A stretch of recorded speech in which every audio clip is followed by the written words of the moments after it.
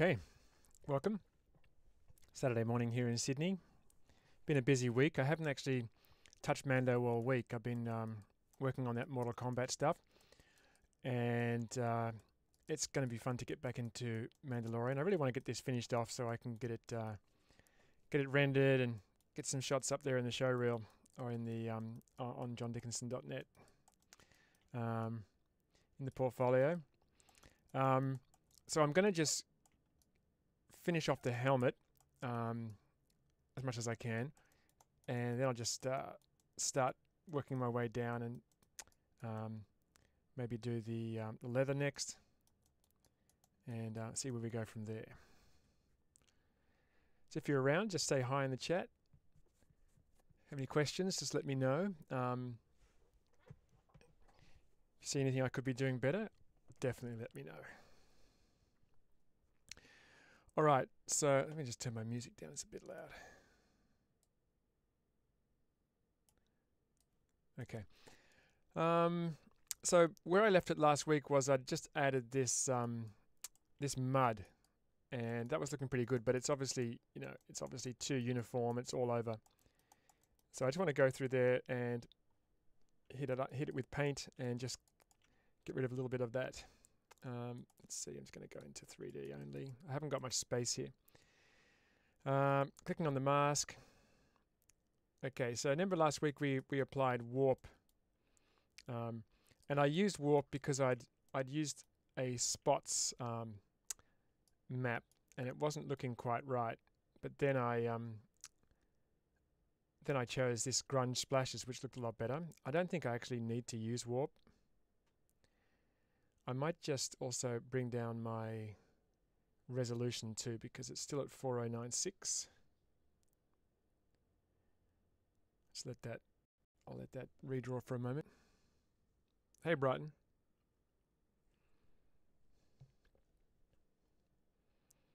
I was getting to the stage with the helmet that I needed to see it in 4096 to really clarify how it was actually looking. That's redrawn now, so just bringing my mask down. So with and without warp, you just see that breaks it up a little bit. It still looks quite good with the warp on, but I don't know whether it's necessary. Let's get rid of that. Okay, so clicking on paint.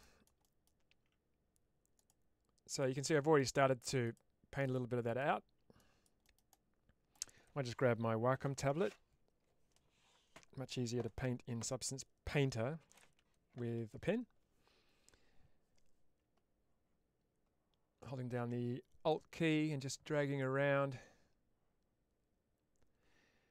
Now I'm going to Alt click on the mask, and that's going to show me the black and white mask, which is going to make this a lot easier.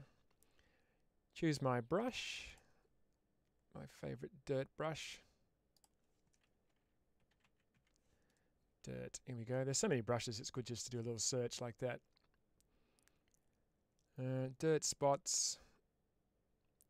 I can try any of these really. Probably this one here. It's my favorite one, Dirt 2. Just scale that down.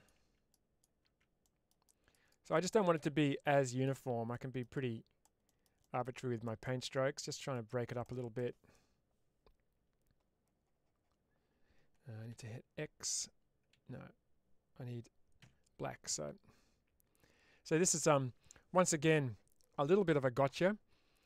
I'd clicked on paint, and I was ready to draw on, ready to put my brush strokes on using paint, and then I hit X, and I've gone back to selecting my mask, and that way this means I'm going to be drawing on my mask, and I don't want that. It's much better to draw on paint.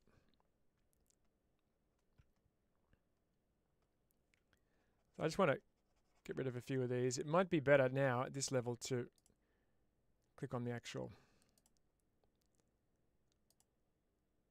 layer like that. I could have just pressed M.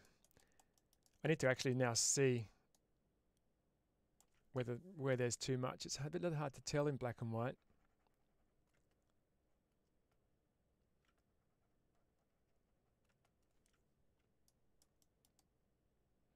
And this is all, really subjective.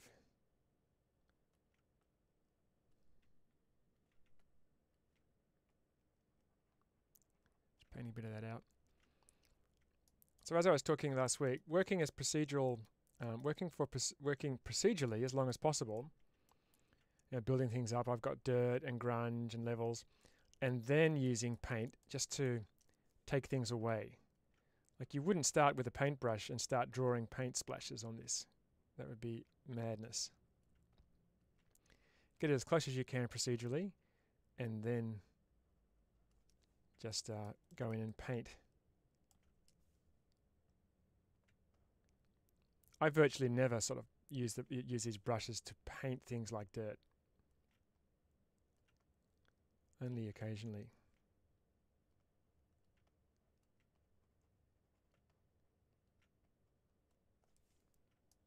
Just a little bit of mud splashes on this.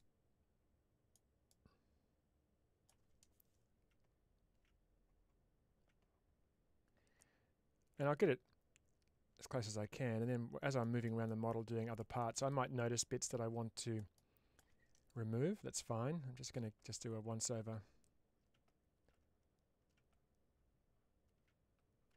Just removing anything that looks obviously, computer generated.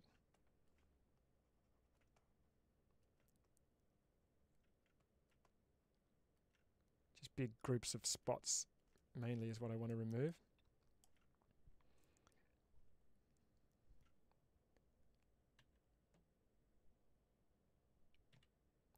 Just pressing C to view my mat there, my mask.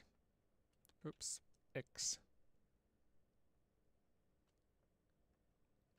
Pressing C to view it is better because it leaves paint selected. Breaking this up.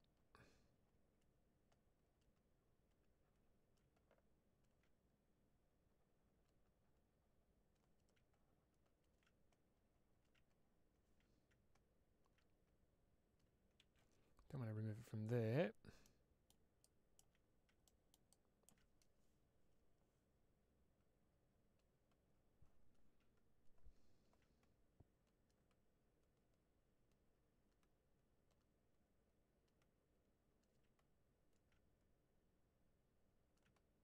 Just press M just to view that. What happens if I remove that? Yeah, I'm going to get rid of that. C again.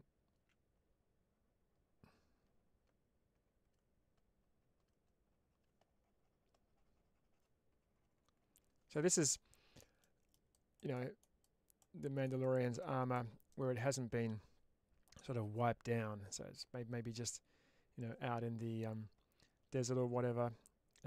Hasn't had a chance to really wipe it down, but hasn't been in any sort of really, messy skirmishes. So it's not covered in mud. I could have done it much less dirty than this, much cleaner, but I did want to add a bit of dirt to it. I just think it makes it more fun. Hey, Joe.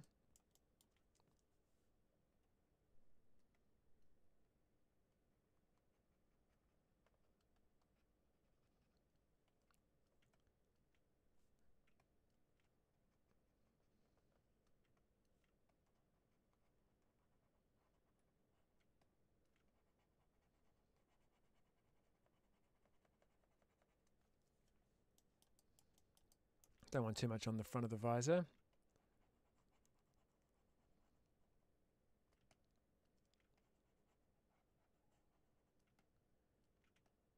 Probably be a bit annoying if there was a whole lot of mud there. Once again, I'm going to press M just to view all of my channels. You can see that's really obvious that it's too much. Just little bits, little specks here and there. It is there's a lot of occlusion around here as well, which I might have to remove a bit of. There's way too much there. I don't think there'll be that much.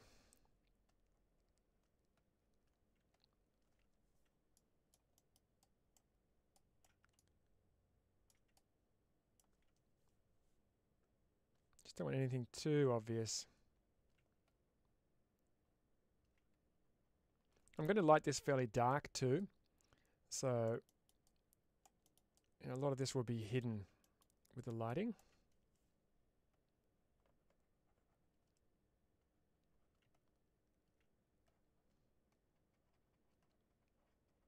I want a fairly moody lighting with this.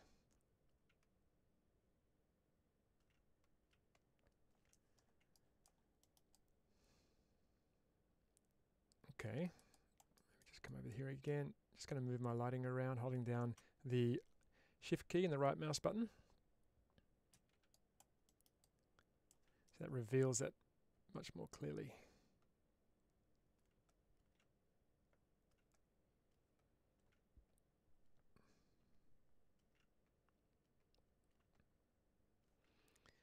I'm streaming this on Periscope on Twitter as well for the first time.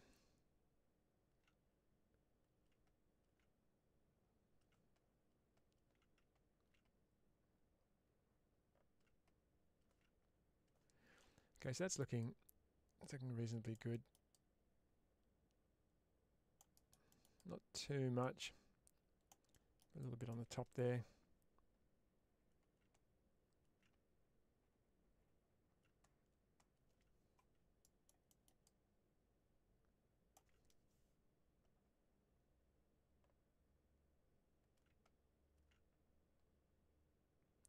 Splashes of mud.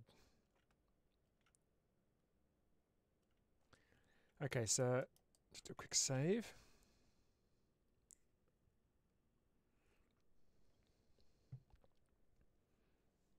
Just take a moment to do that. So what I'll do is I'll go in and I'm just going to remove some of this occlusion from the visor. That's way too much in there.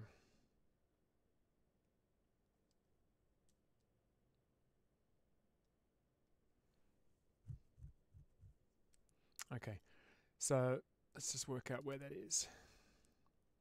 I might just come back to 1024. I just got that UV tile selected, so in texture set settings I can independently change the texture set resolution. So I'm just going to bring that back to 1024. I love being able to do that to individual UDIM tiles. So much easier.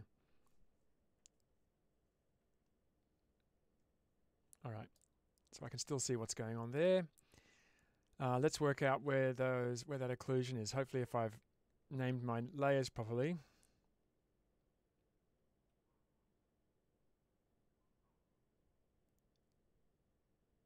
Just let that redraw. So there's definitely that one. So there's that one and grime occlusion. Yeah, I did name these all occlusions, so I think it's a combination of all of these. Is way too much. There's a fair bit of dirt still in there. That's fine. I can leave that. There, that one there. Just particularly looking at all this mess around here. I might just clean up some of that. So in here I've got just this roughness wipe smudgy. Now this is actually in a folder, so this was probably from a smart material. I'm just going to bring that out. There's no sense being in a folder grouped like that. Click on the mask. Okay, there is a paint effect there. I'm just going to come in and just press the C key and just clean up this on the visor. Now if I don't want to affect the helmet, I should hide the helmet, so I haven't got much space here. Where am I looking at?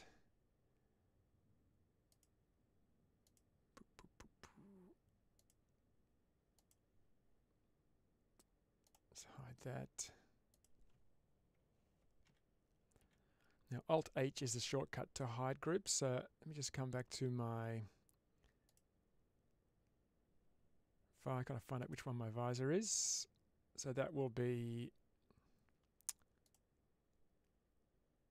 much more used to working on a large screen area, of course.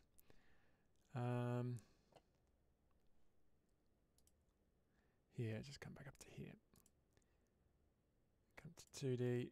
So my visor is 1004. All right.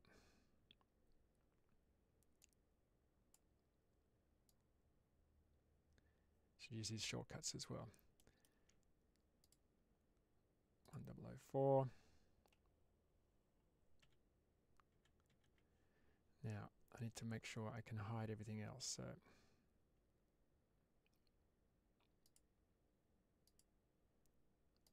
just work out how to do this.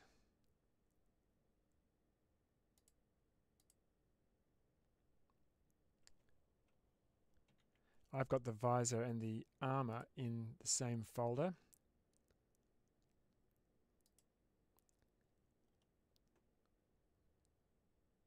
Maybe I'll bring the visor out. Now if I do that, then I'm going to not be able to add the dirt and grunge to it. It's all about being organized. See, I can isolate that now, but obviously because it's not in the same folder as armor visor, I'm not seeing any of the dirt and occlusion. Just going to undo that.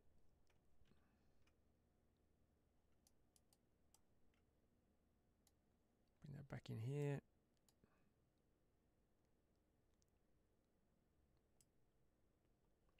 See, that's what I'm expecting to see. Now I could bring all of this dirt up above that. Obviously that's going to affect everything now, not just the helmet and the visor.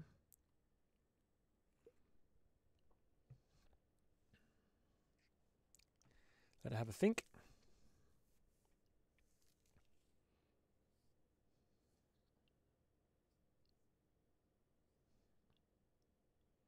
And the visor could have its own set of these layers, these dirt and wear and tear layers. I'm trying to use as few layers as possible, obviously.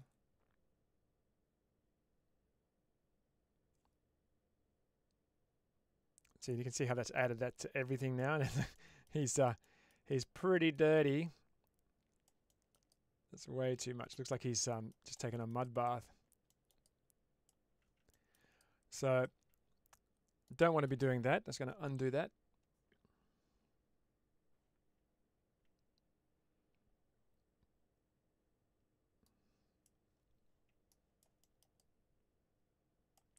And what I'll do is I will paint on the, let me just go M. I'll go back to 3D, 2D. Come over to the visor. Now it was this one here, wasn't it? And just making sure that for my alignment, I'm using UV. Otherwise, I'll start painting on other things.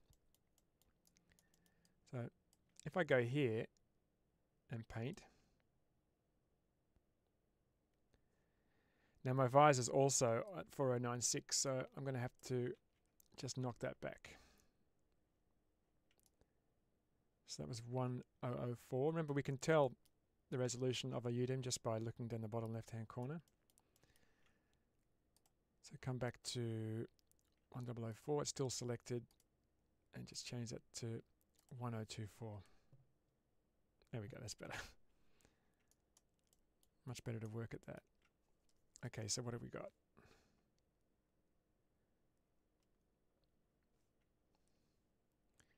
That appears to be the back.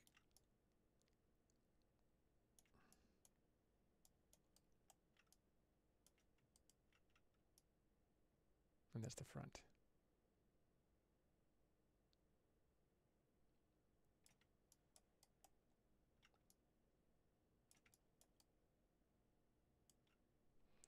Let's go C.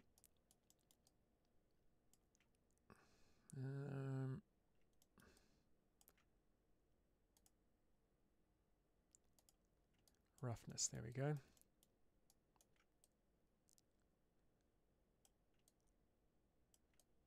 So I can paint either on the 3D view or the 2D view.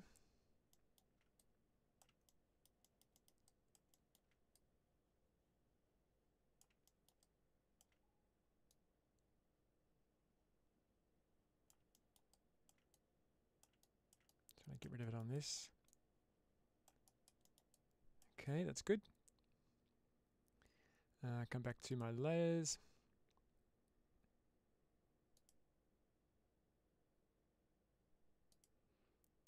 Let's turn on dirt occlusion.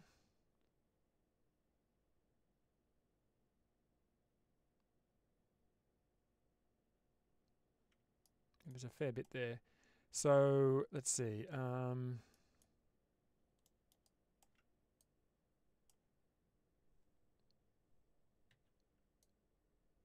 Yeah, that's the inside, that one. Okay, so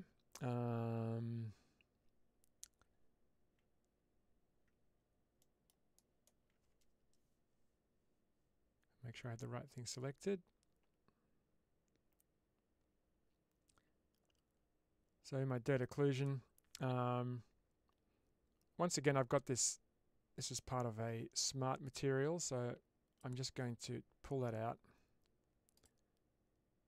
Get rid of this folder. Rename this.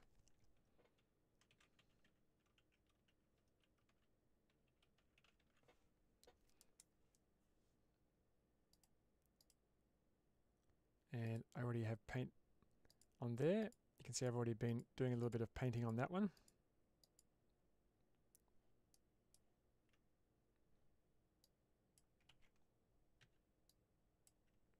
Going to knock this back. I think I'll just hide my UVs for now. F2, there we go.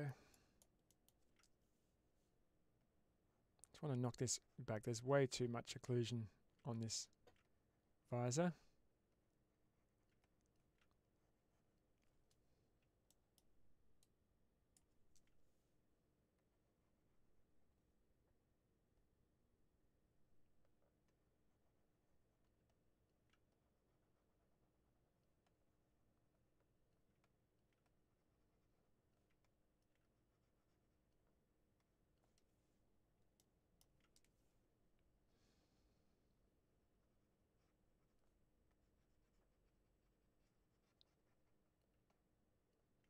Okay, that's good.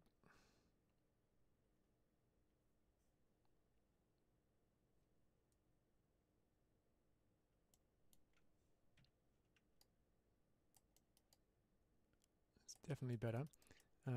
Once again, what have I got here? Let's see. Yeah, I've got to keep that in the folder. I'm going to add a paint. Oh, I've already got one there. There we go.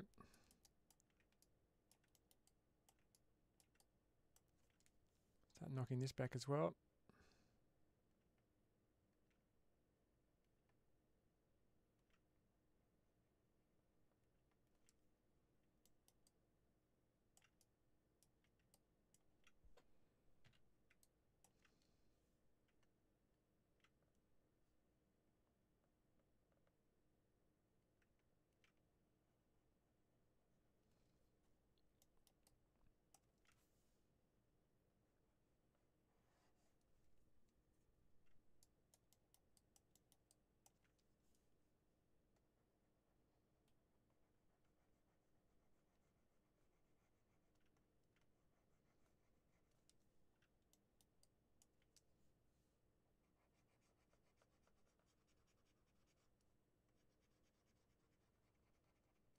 Okay, that'll do.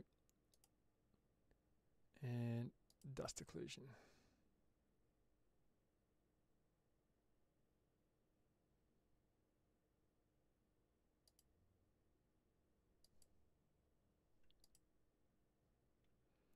Not too much on that one.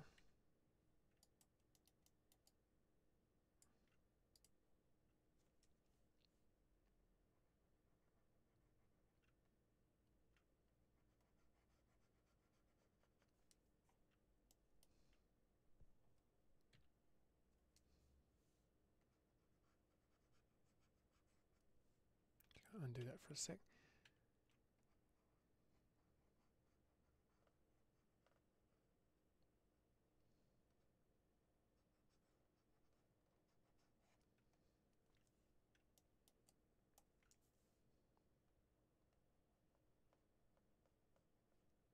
How does that look?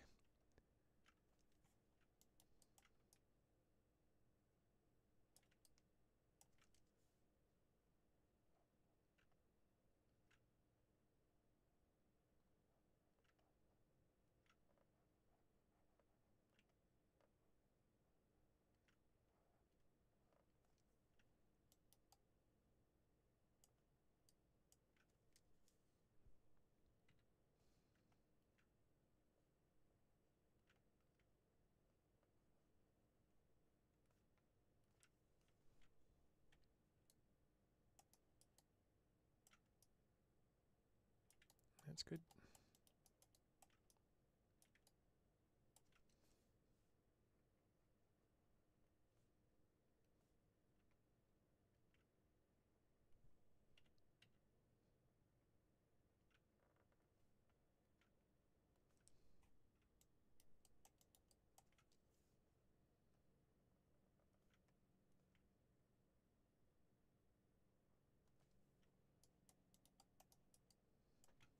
M. That's definitely better. I can still go in and fine tune that some more, but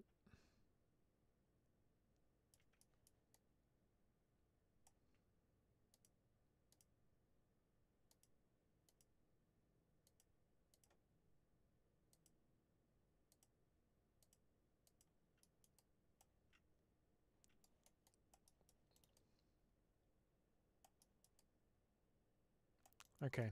So I'm just going to go through and just clean up some of the mud on the rest of the armor. Just do a quick save.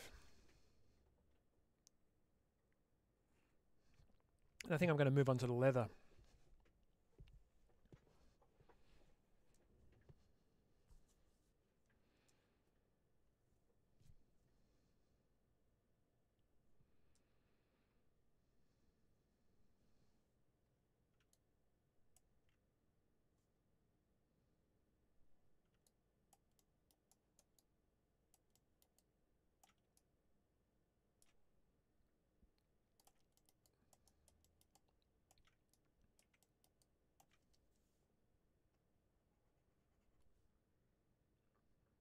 Actually, I'm on the wrong thing here. I want to be on the mud.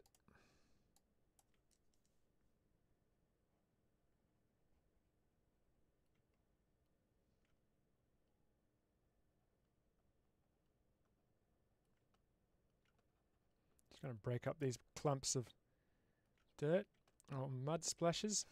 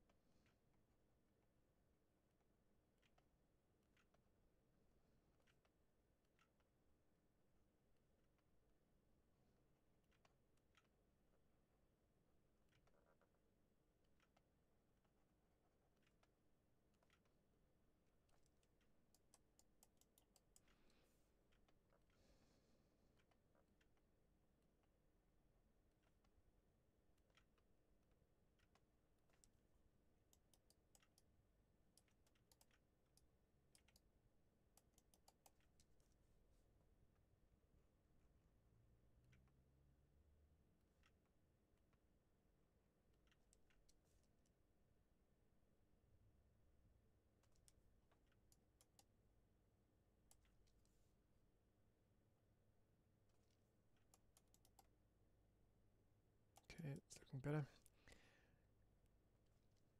Like I said, as I'm working through the texturing, I might see, look at this from a different angle and see there's a little bit too much somewhere.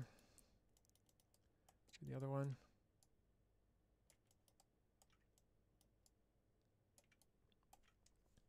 I find using a dirt brush for something like this is much better than using just a normal brush, because it just knocks back the mud without just, wiping it off.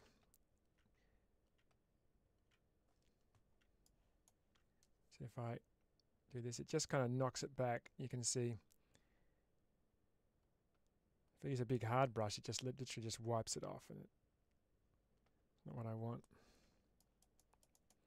I want some to be a little more obvious than others.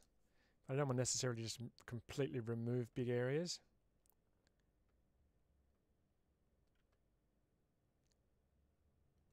That's why the dirt brush is so good for this kind of thing.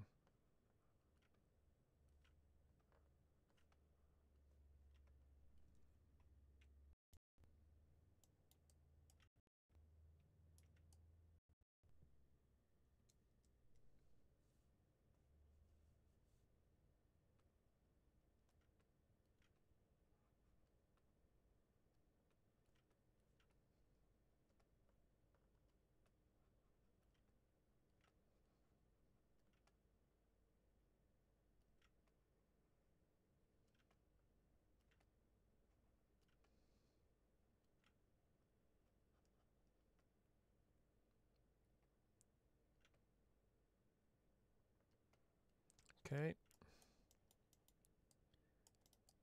Seems to be a little bit too much on the old helmet here.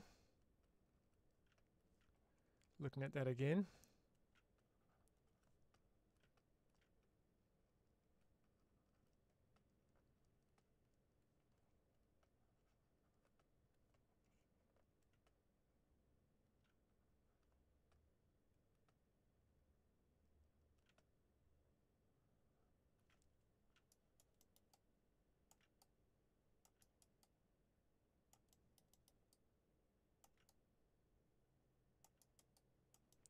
All right, let's just do the chest plate.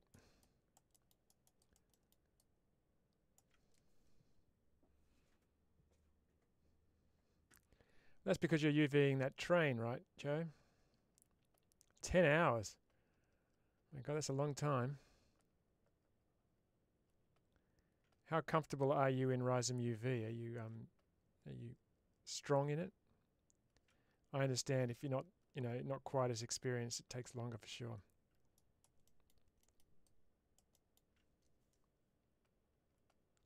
Once you get used to it, it's definitely faster. I don't have to worry about this dark area here because that's completely covered by the bandolier, bandolier, whatever you want to call it.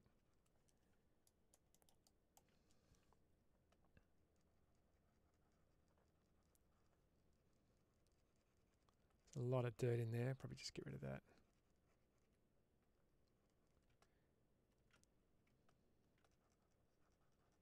So much fun texturing your own models.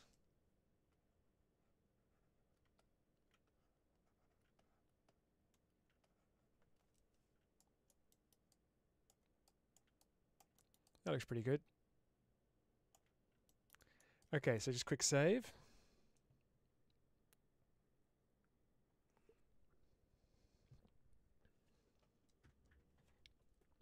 Yeah, shortcuts definitely.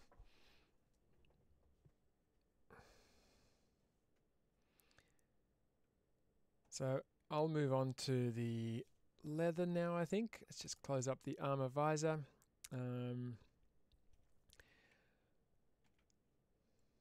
Alt H just to show everything again.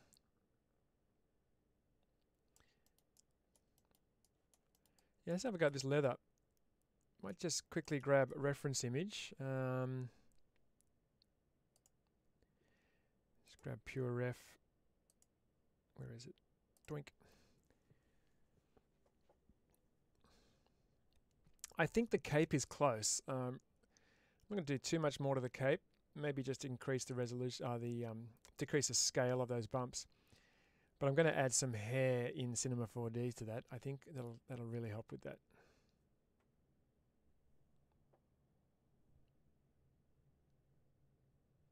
Okay, that's saved now. So next is the leather here. I've only just chucked on a couple of examples. Let's just open up the reference.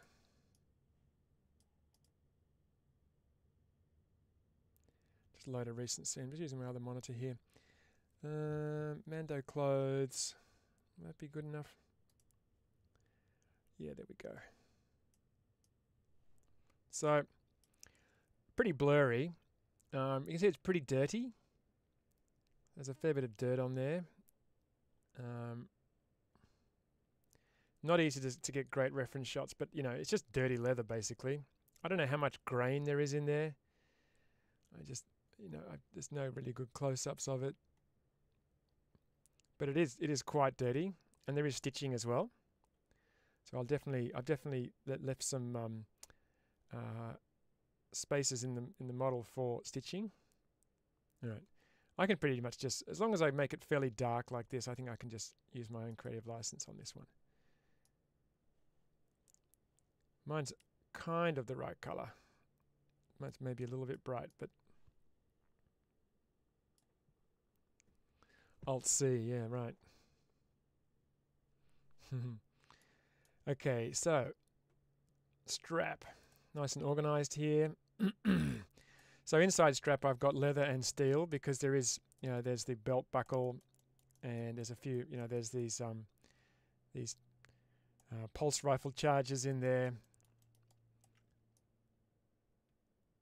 Let's have a look and get this looking a little better. So what's leather? Leather, I've got my base, and I've got this bull leather worn.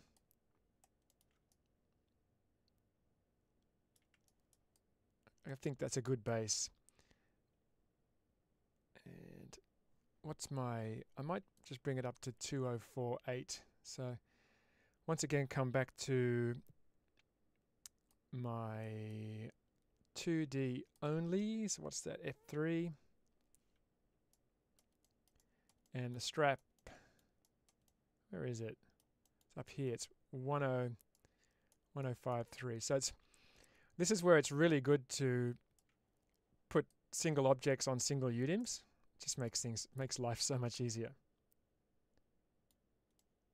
And to keep your your UVs really, really organized.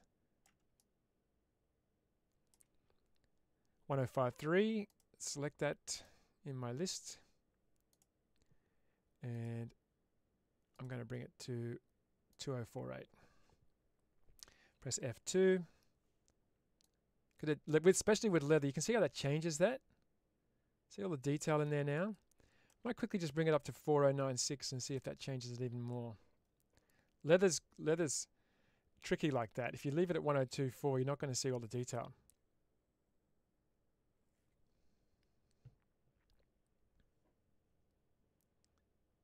It was really flat at 1024. Now it's got a lot more variation. It's even brighter at 4096. So need to make some adjustments.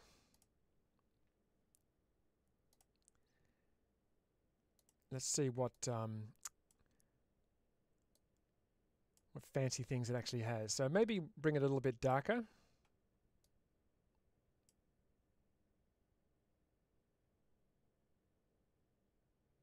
I have created my own leather before using various tools, but it just doesn't really make sense to start from scratch.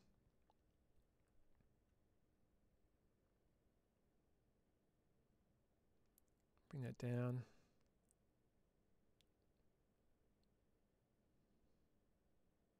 Trouble is, with working at 4096, it can be really slow. My machine's pretty slow though, anyway.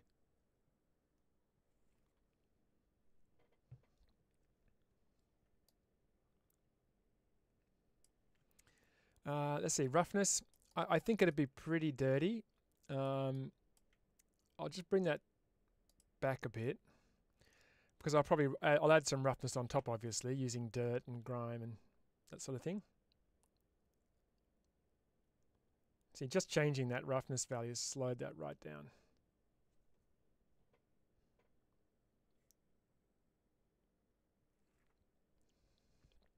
So this is a leather from Substance Source. That is slow, isn't it? Wow. That's not bad though. You want it to pick up a little bit of, specular in there. See that? You don't want it too flat. That's actually not bad. It's already got sort of built-in dirt and stuff as well. It's not a bad texture, but I think it's too scratch color is this light brown. I'm going to knock that back as well.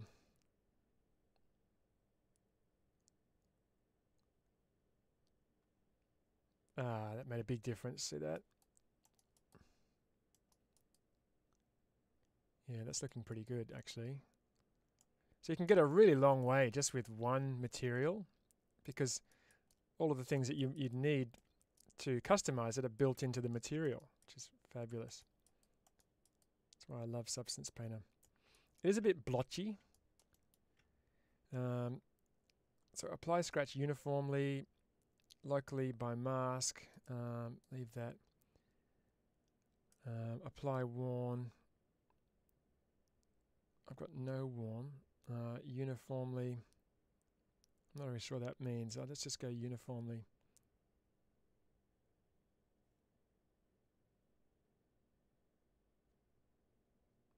Okay.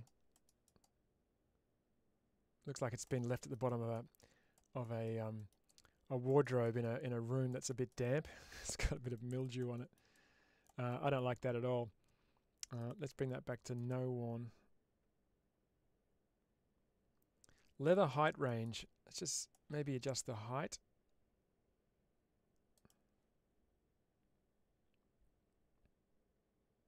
Remember, I'm just using the parameters that are actually built into the material first before I start applying other things to it. Just seeing how close I can get it. Does look pretty good.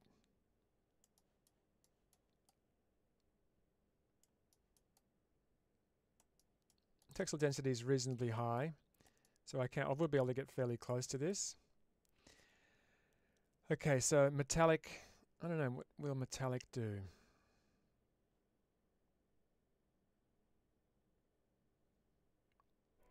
It is a bit of a pain working at 4096, but kind of have to really understand what the material is going to properly look like. Then I can knock it back to 1024. I like how I actually modeled this in. See this bump here? That's just modeled in because I saw it on the reference image. I guess that's a piece of metal underneath the leather to which this plate is attached. It's nice looking at the reference material and then modeling in parts you know you're going to use textures on. Like you can see the bumps I put in here for the stitches. I've actually put a little trench along it. So a little trench along here, all to hold the stitches in place. Along here.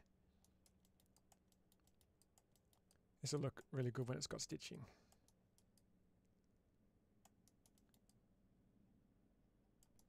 So, let's have a look at some of the wear and tear settings on this.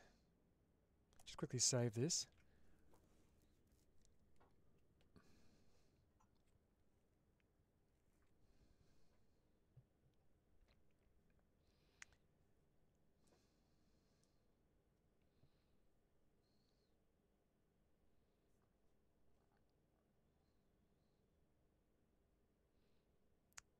Okay, come on, save. All right. Might be the year that I build my own PC, I think. Stepped into the PC world about 4 years ago, and you know, after 25 years in using Mac, so I never use Mac these days except for my kids' computers. I don't miss it at all, but I think I'm ready now to take the next leap and build something that's a little faster than this old HP that I'm using. Okay, large scratch density. So we do want scratches because they do look pretty good. Small scratch density. Crack flatten intensity. Custom color under leather. Use color border. Border intensity. I'm not sure what that's going to do. I'm going to bring that right down.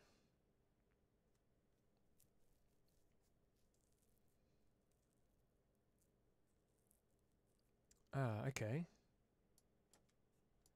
That kind of flattened it out, didn't it? So I'll just undo that.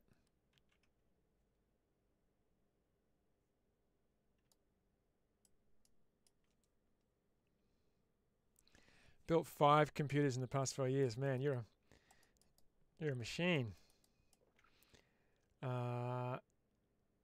Okay, so let's have a look at these. Let's look at large scratch density. Just bring that up.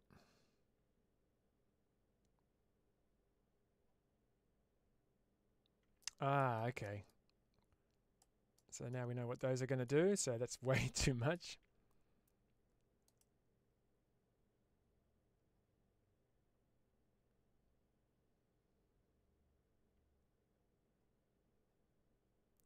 This is where you'd really need to see the object up nice and close, where you could really match it perfectly. But I can't do that, and even all the images that I have are all blurred as well. So the problem with these kind of scratches that are built into the material is you can see at a larger setting, it applies them so uniformly. You can't control that. You can't add paint in here and try and mask those out. That's why you'd probably have to apply your scratches separately. But I can add a few. Having that large scratch density really slow just puts these little nicks in it. So it's just little nicks into the leather, which I quite like.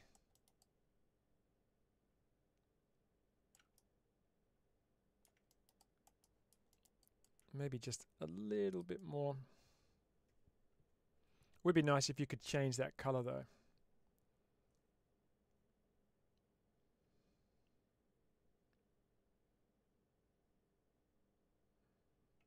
Okay, that's good. Medium scratch densities, take a look at those.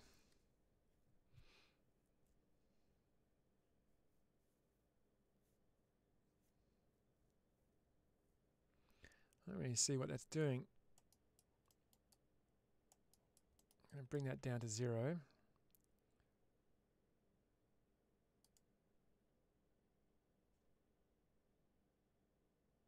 It'd be good. I don't know if it's possible, but it'd be good to be able to take screenshots inside of Substance Painter. And you could do comparisons like you can in Redshift. I can't really see what that's doing, so I'll just leave it up high. Okay, so medium scratch height. Let's have a look at this medium scratch height too.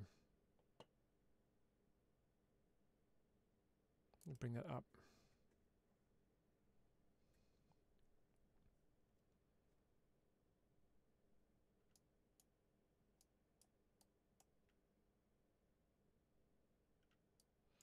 It really is like pulling teeth working at 4096. It's so slow on my system.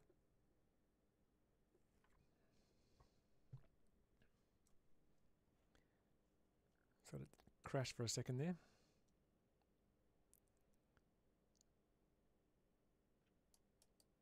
I think it's starting to look pretty good.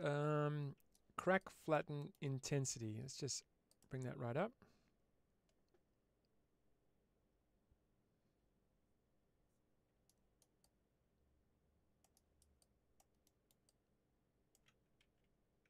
I don't know, didn't seem to make a lot of difference. I think overall that's a really good start to that leather.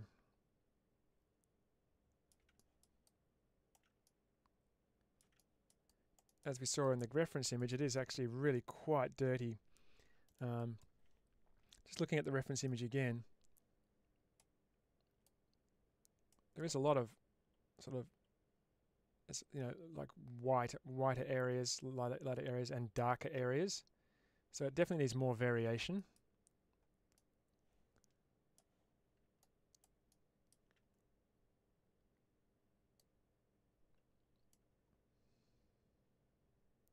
Not really anything else I can adjust in there. Now I've got my scale at 8.26, so the UVs are quite small, and I think that's because this is bull leather. Let me just bring that back to 1. It's going to be, yes. Now, and that's why we couldn't see the scratches properly, because I've got them so small. It was very difficult to see what was going on there. So that's a bit of a gotcha. I should have had that a little higher.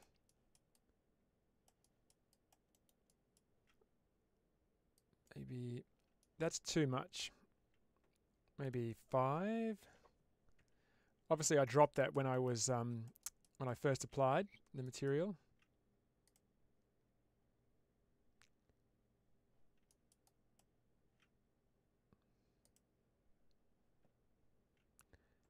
Where's my... there we go. That's the one I want. You can really start to see those scratches now. Look pretty good. Look, we can get up pretty close. You can see he hasn't got a head. That's why it's good to view it at 4096. I think that's looking pretty good. I'll obviously have to apply some dirt. And I have to do my stitching and that sort of thing. I haven't used any new stitching in Substance Painter yet, so I won't mess around with it today. I'll just do a bit of a test with that, and then I'll look at doing those next week.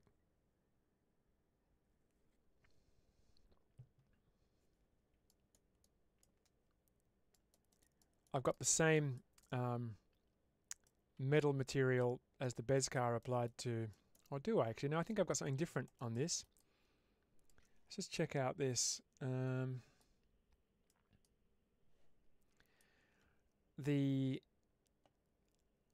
buckle is a darker metal, like a black. And these are just some sort of nondescript steel. And it's very dirty as well too.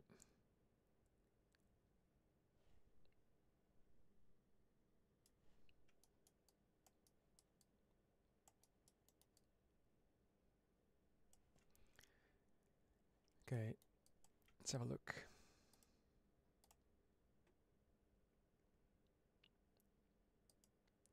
Close up my leather. I've just added stained steel to this. I don't have to do too much to these. I'm hardly going to see these in the renders.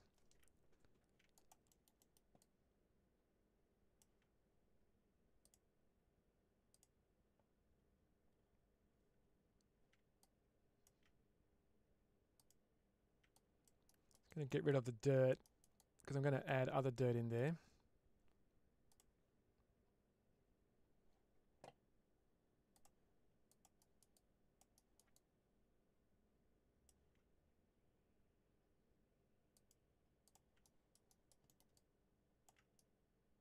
That leather's really starting to look good. I'm just wondering, maybe I just need to bring this level up. This resolution. So this is 1054. I think everything that I need is on that. Yeah, all of these bits.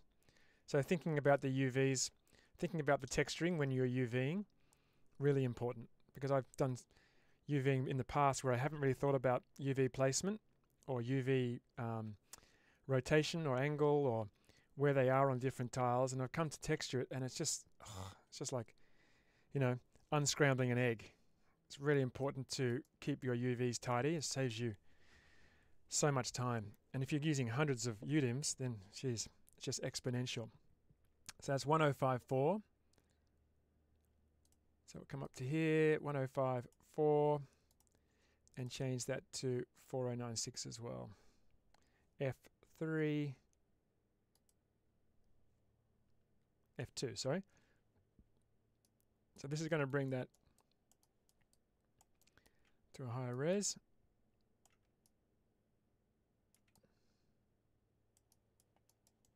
They look pretty good. I've used the same material on this. This is actually probably not going to be quite as bumpy.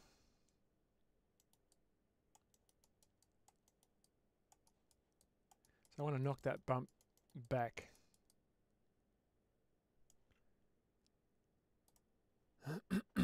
So select steel base and come down to my, let's see, my parameters. I've got a random seed, I've got basic parameters. So not much built into this one. Just a basic steel. If I just turn normal off, there you go. So normal is what's giving us the height. So if I just bring that normal intensity down,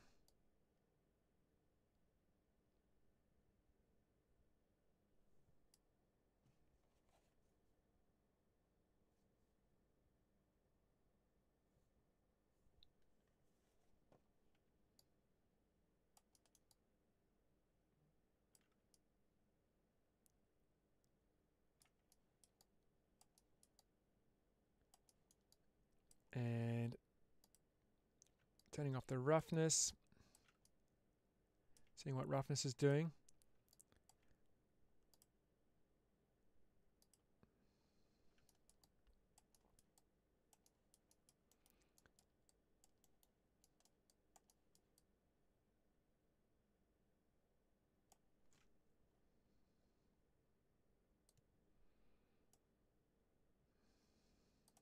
Bring it back to 1. And try it at 2.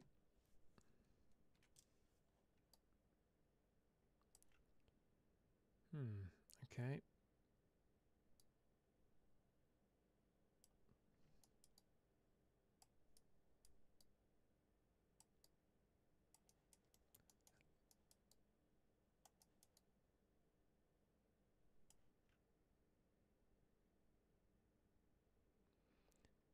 Now I've got triplanar projection on that one. I'm not even sure if I need triplanar. I'm just going to bring that back to UV, because these have been UV'd nice and neatly.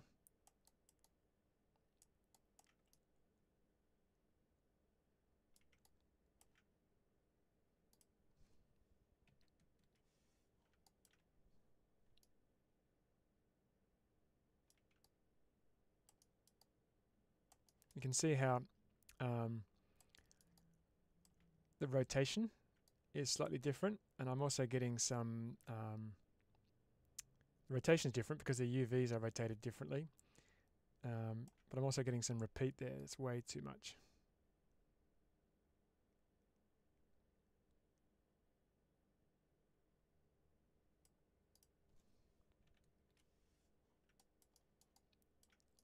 I reckon it's got too much damage actually.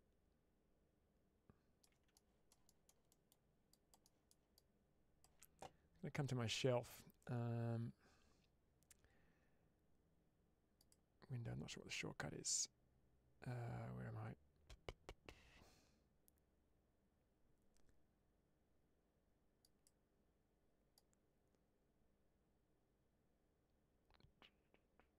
Where is my shelf?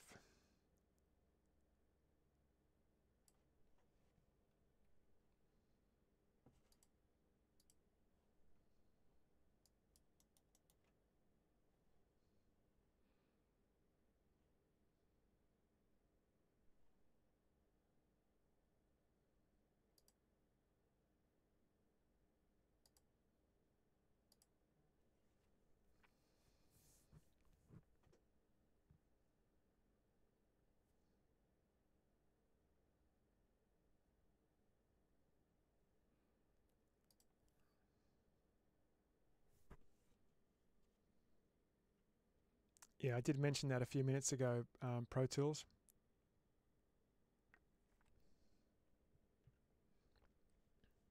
You have to watch the replay. Leather's not finished yet. Now, where is my shelf gone? I can't find my shelf.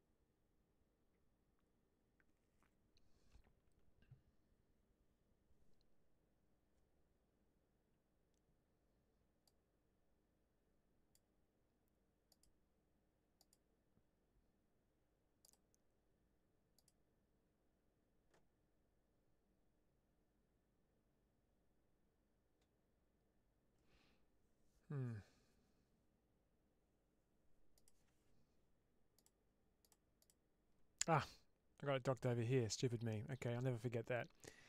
I want it over the other side. I want it there. All right, steel.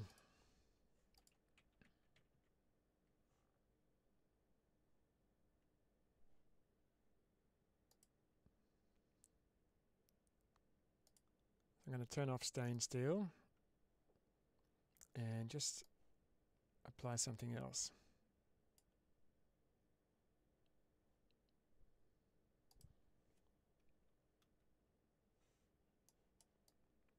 Okay, that's brushed. I don't really want brushed either. So I don't want that one. Undo. Steel glossy.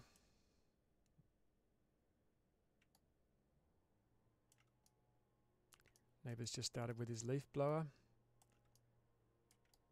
That's not bad. Still a bit brushed.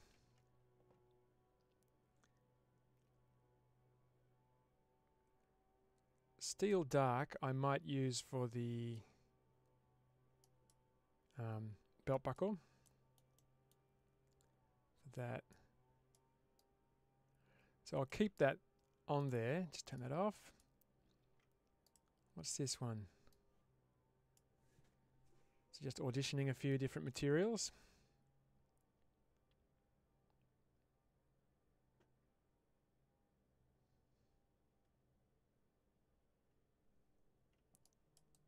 Actually, that one's quite interesting too. It's got a bit of occlusion in there.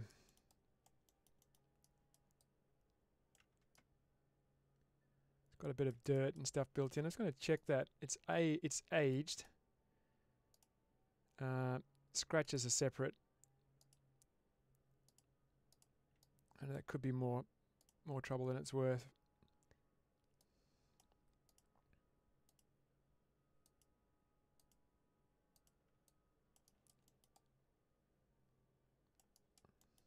I like that it has the occlusion already built in there. Could save me some hassle. I'll just turn that one off for a sec. Steel medieval, don't think so.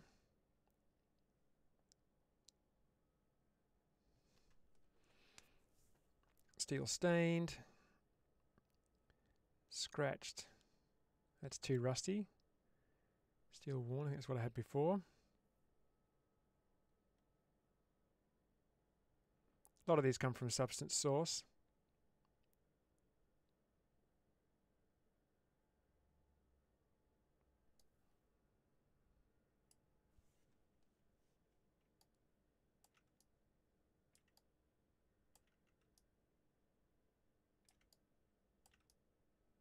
It's quite dark, but I'll have a look at the settings for that one.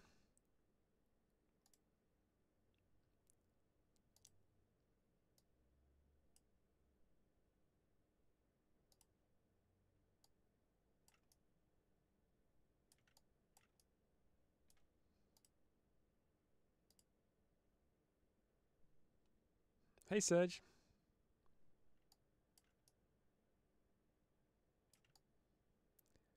That's pretty nondescript steel. It's got too much scratches on it. Okay, I want to keep this pretty simple. Get rid of that.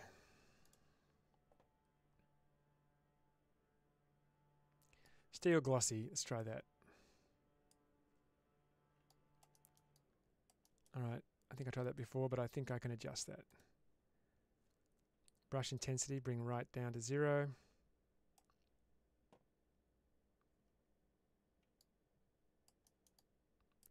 Surface imperfections, bring down. Actually, I can probably leave that as it is. I don't mind a few of those. Steel roughness, bring down. Whoa, that's too much.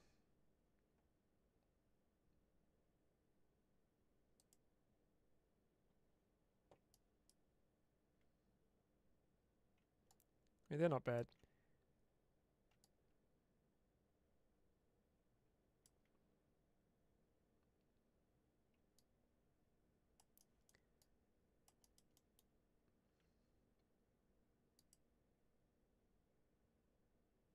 Bring that up to maybe 3. Yeah, that's looking pretty good. Remember, I'm always trying to establish the base as quickly and easy as possible using existing materials. I could easily just add a fill and then, choose all my different channels, change the color, add the height, add the roughness, but why start from scratch? One of Substance Painter's strengths is the fact that it has so many presets.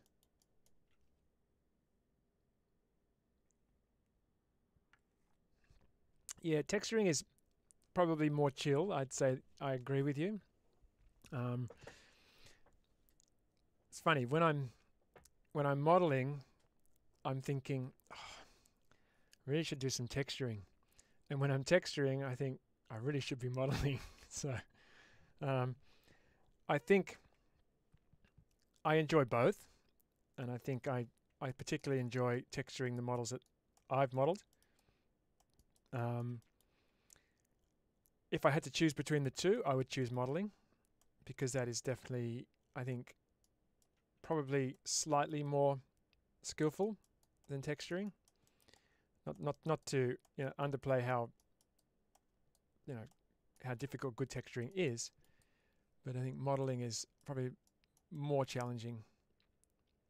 That's probably what makes texturing chill, right? Because it's a little easier. Okay, that looks better.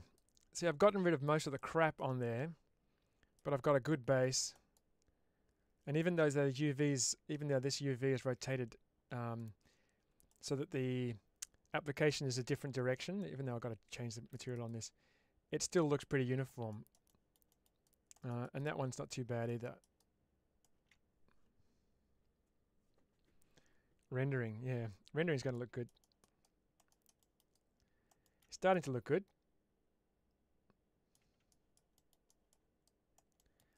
So I think I've got a good base for that. I don't have to do any more to that other than add some wear and tear. Mostly not really wear and tear on this, more dirt. Wouldn't want these to be be too worn out because it'll probably explode and blow his chest out or blow his guts out. This is actually quite dirty on the reference images.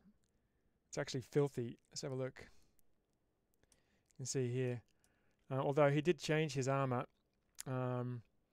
Obviously here the actual rifle strap is not in place, but it's still pretty dirty. And these have got a fair bit of occlusion in them as well. So I'll add all that later. Because I've already established a lot of that on the armor. So I'll just borrow, because he's been in the same place, right? The dirt and crap that he's got on his armor will probably be on his other clothing as well. So I've already established all of that. I'll just copy and paste that over and just fine tune. That's pretty good. But I do want this to be a darker metal because it looks like it's darker on the references. So let's just have a look at how to do that. I'll just save.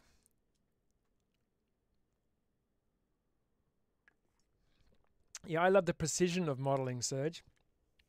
But I also like the precision of hard surface modeling and the challenge. But then when I go in with a brush and do a bit of sculpting and stuff, I love the fluidity of that.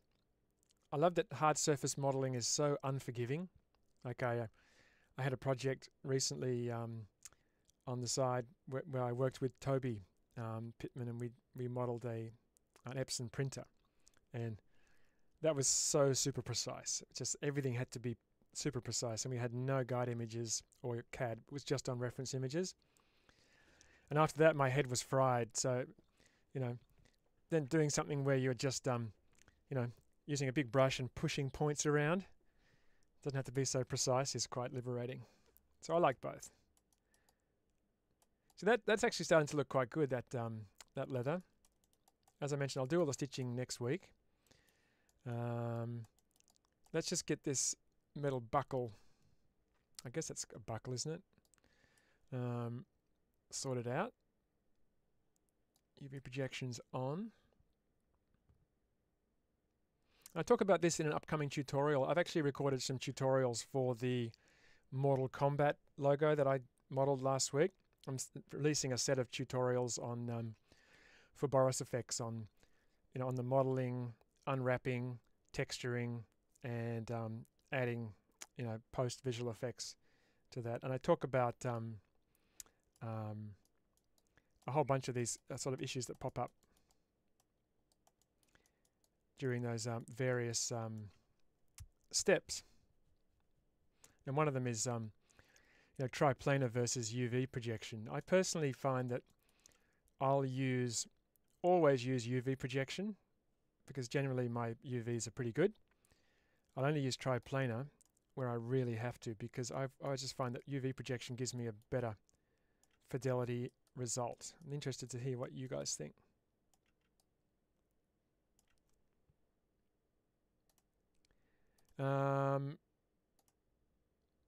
Okay, so steel glossy. All right, so we had this dark, which one? Steel dark stained. Was that the one?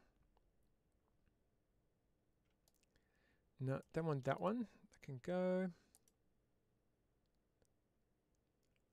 Steel dark. Steel glossy can go into the base.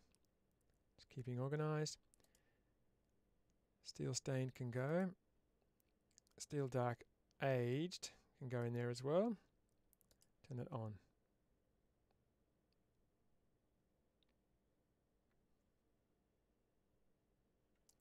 Okay, so that's the one that had the... Alright, so that's not the one I wanted. I'll get rid of that. That had all the scratches. I want something nice and dark. Let's try this parkerized one.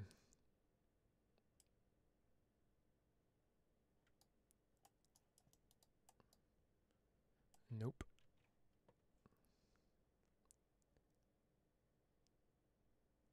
Gunmetal matte. Gunmetal painted.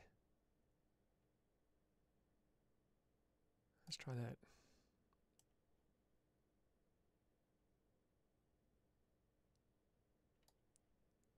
It's got a lot of edge wear on it. It could be good.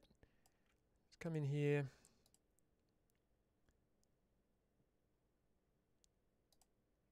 Get rid of the scratches. Yeah, that could be good. I'll get rid of the scratches. I don't need sharpen. That'll probably be a good base. Let's sharpen. Sharpen just gives me those worn edges. I'll leave that there. Scratches I'll turn off. And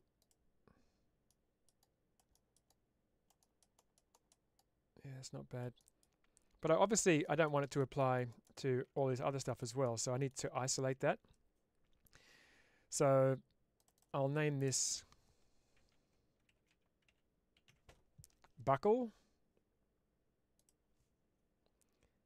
and I'll add a black mask. Obviously that turns everything off.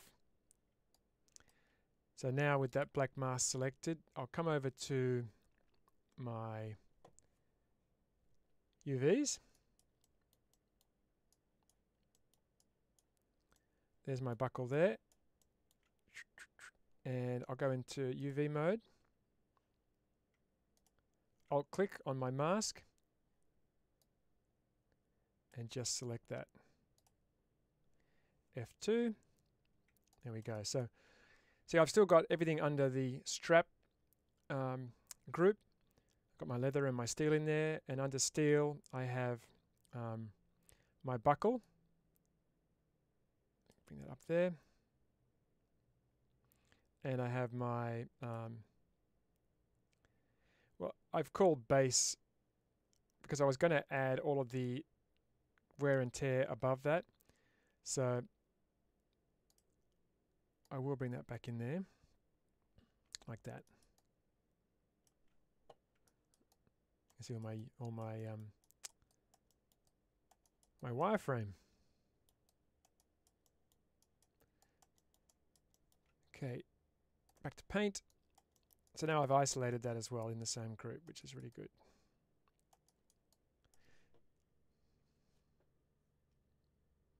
A lot of product modeling, yep. Yeah, I do a lot of products as well. Yeah, always learning, definitely.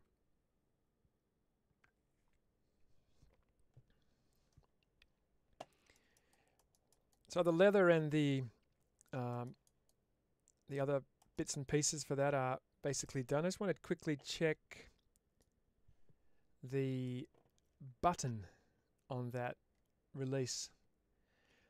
I reckon that's probably the same material, but it's really dirty. I don't know whether I want to put a different material on that. Can't see it on anything else.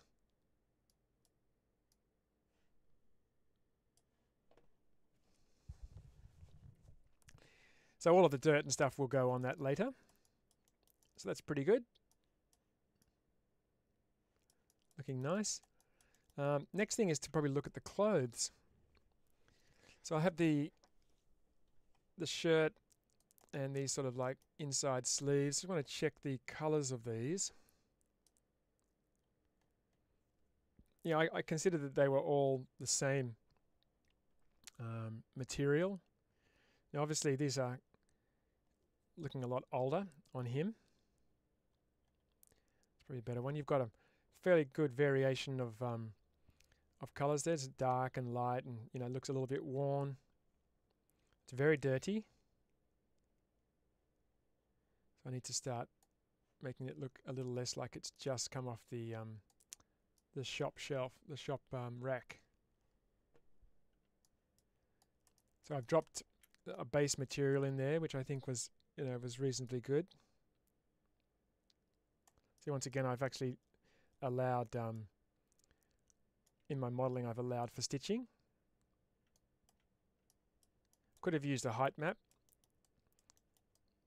but I like to have it actually built in there. It makes it a little easier, and it also looks a little more realistic. You can see the actual height there. All right, so it's going to save.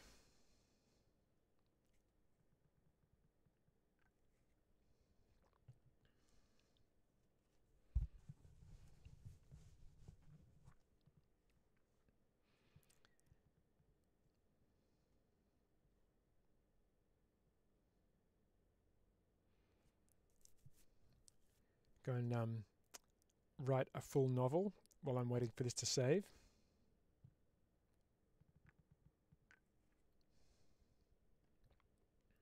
Right.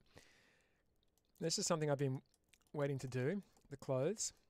I don't do a lot of sort of soft surface stuff. Did all this in ZBrush, which was good practice for doing some clothes. I think it came out pretty well.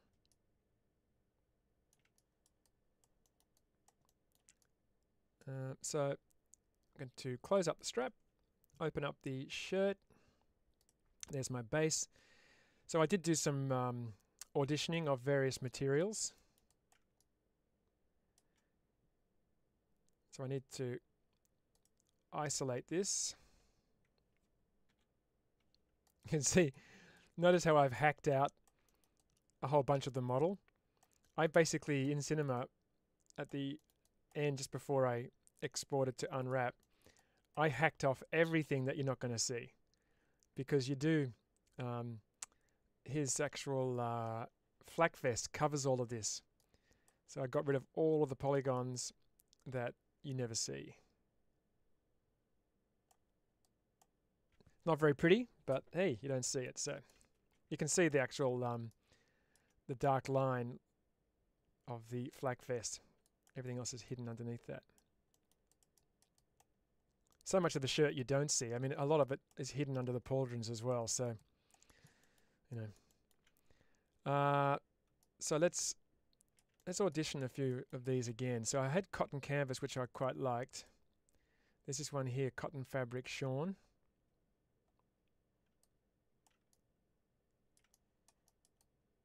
Which wasn't bad.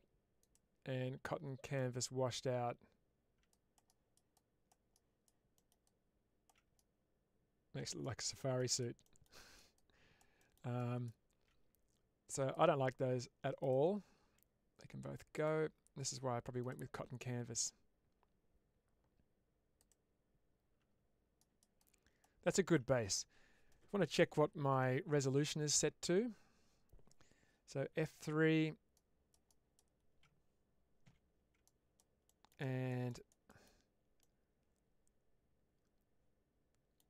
you can see my shirt is distributed across a number of UDIMs because I wanted to keep the resolution fairly high. So it's 1044. I might just take a part of it and say 1051 probably.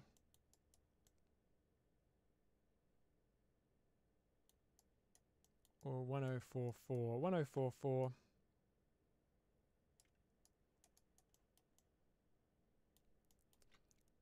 1051. So let me come in and select those. 1044. Control click 1051. Just change my resolution. See, I was looking at that and thinking it looks quite good, but I'm only looking at it at 1K. I need to look at that at 4K to really get an understanding of what it's going to look like.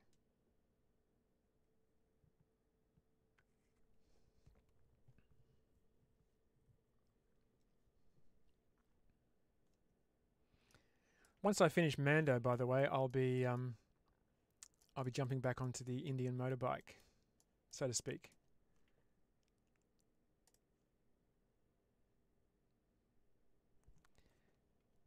F2.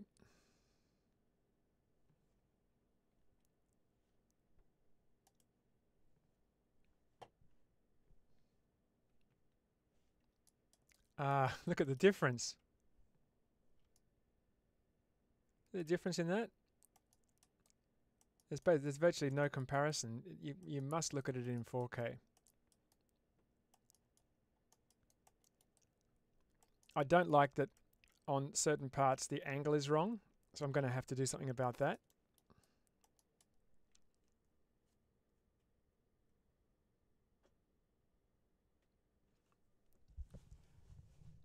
Yeah, the bike's going to be going to look great when it's textured. It's got to be finished modeled first. There's lots of modeling to do. It's all good practice. Okay, so I'll get this right, and then I'll go in and I will adjust it for various things. That looks pretty good. See, I've got fairly large textile density, so even up this close it still holds up, which is really nice.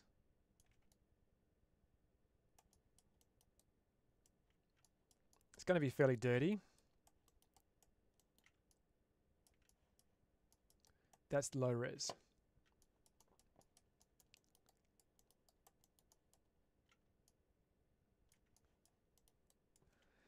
Okay, let's see what settings this has. I've got my scale at 4. I don't know whether you'd see as much of a pattern in the material. Just bring that up to 6. See, I've got to be careful of moire as well. If I see from here, you can start to see the lines in there. Up close, you don't see them. At a distance, you do. Let's make it 5. That's better. Okay, so color variation hue, weave beads intensity. So I'm going to go through now and adjust these. Roughness will be pretty high. I think roughness will be quite high.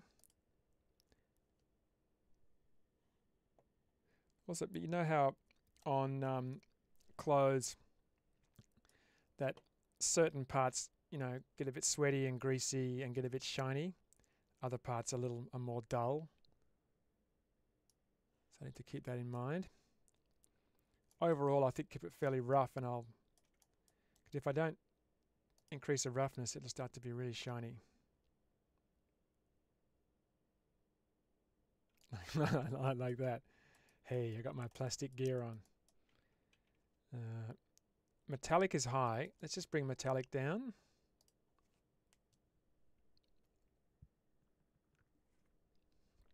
Okay, so that's what's darkening it. I mean, how metallic is clothing? I mean, why don't I bring that right down and change the color. Bring that right down. Just see what that does.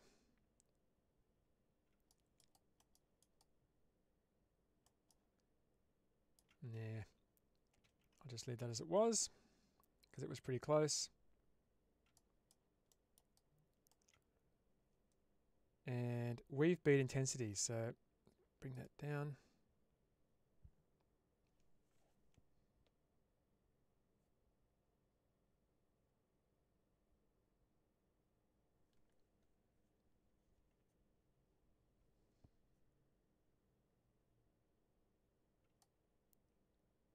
I didn't notice a huge change in that. Let's just bring that right up again.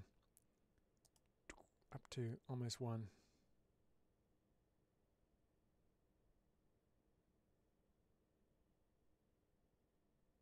Oh, okay. Weave beads. I think I'll just keep that really low. That's these little strips there. Bring that right down.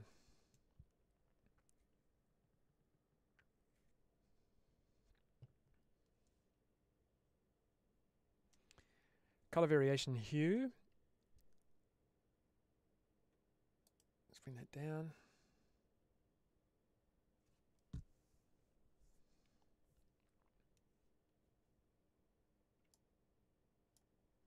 And color variation chroma. Bring that down.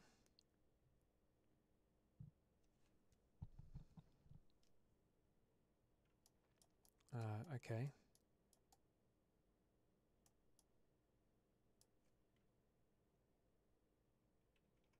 Bring that back up, but I'll just bring the luma down.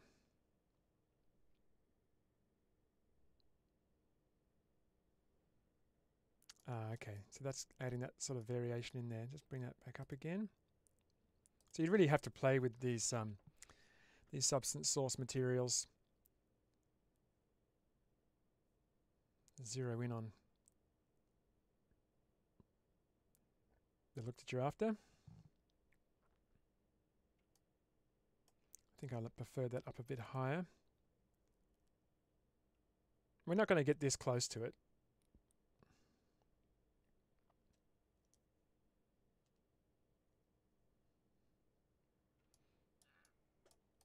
Okay, I think that's a pretty good base.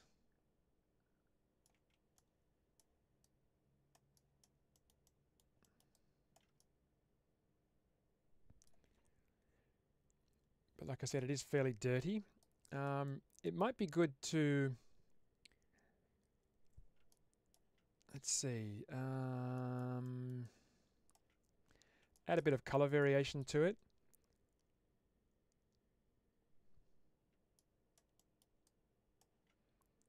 Just going to do a quick save. Not so much to change, not so much to make it look like it has different colors, but to make it look like it's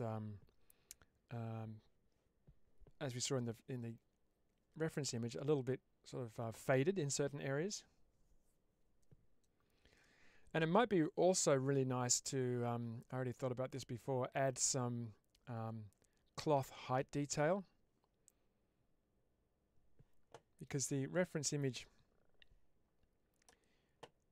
it's a bit blurred, but it has some crinkling, that sort of thing. So let's just play a bit with the crinkling and see if that helps with this. It looks all way too smooth. I'll think about the color variation in a moment. Let's see. That's my base. So what I'll do is I will keep that selected and add a new fill. I need to have it inside.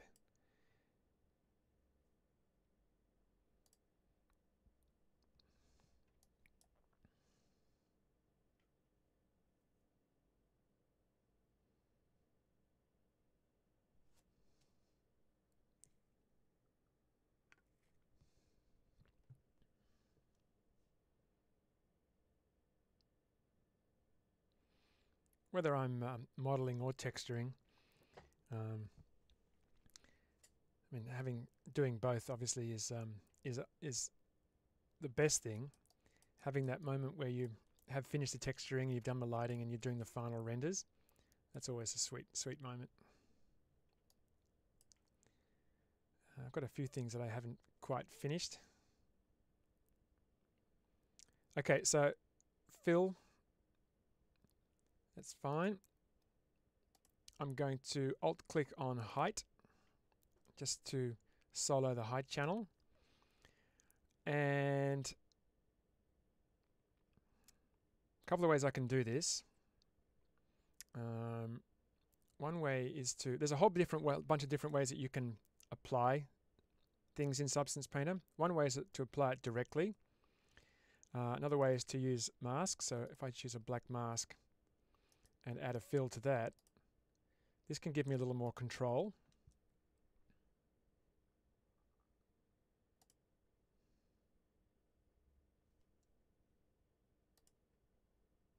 And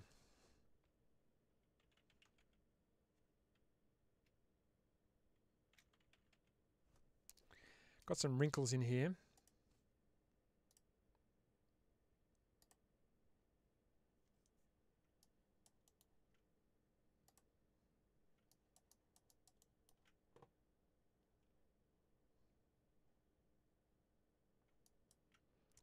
Gotta just work out where I am. F3.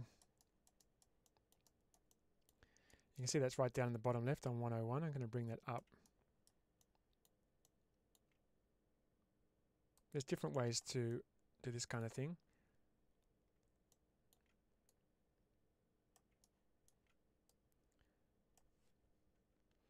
And this isn't the ideal way. Let me just undo that. I'm going to remove that and add a paint.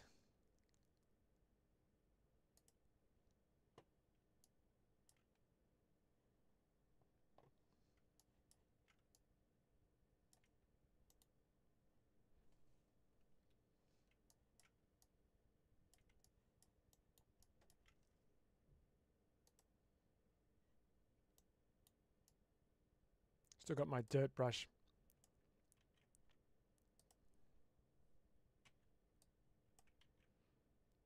Just going to bring my, select my layer. I'm going to bring my height up.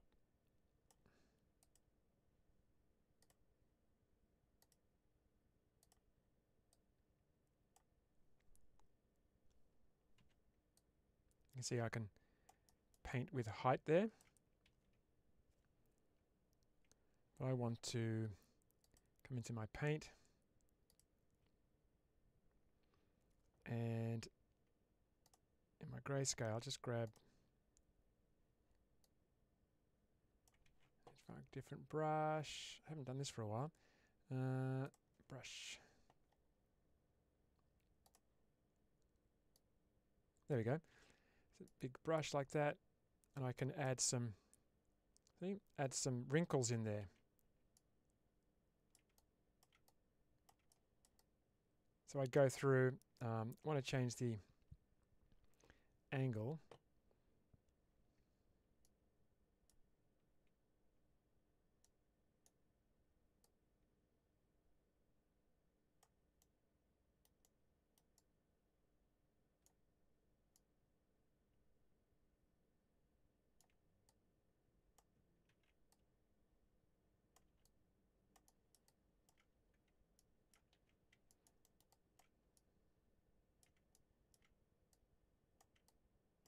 Quite good. And I can go through and select this, and just the thing about this is when if you're using paint, I can go and add that, and I can come back, click on the layer. Let me just, where are my settings?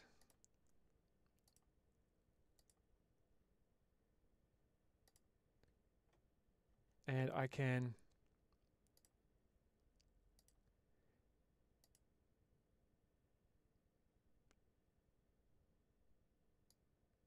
bring it up there like that. I can increase the height. See that?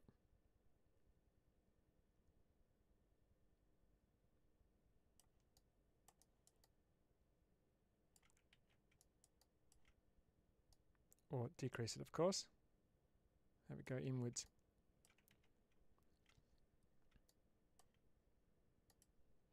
So there's not really any sort of wrinkle brushes, so to speak, I don't think.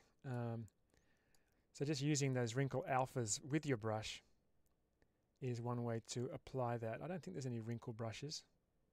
Not like in ZBrush, you know, there's tons of that kind of stuff in ZBrush.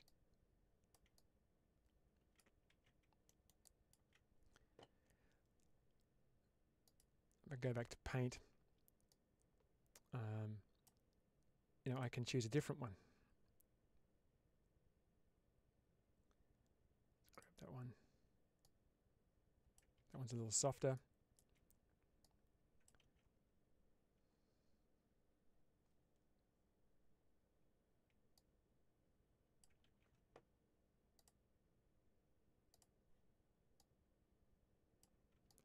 Just want to, you know, just playing around a little bit, working out which ones I might want to use. Definitely better to apply this kind of thing as a texture, I think.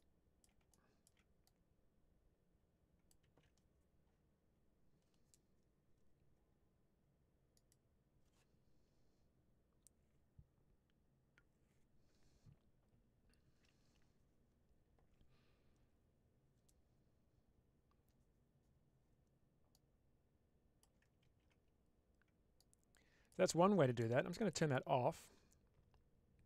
Another way is the way I showed before, which is to add a fill and choose your texture. Just going to bring that height up a lot.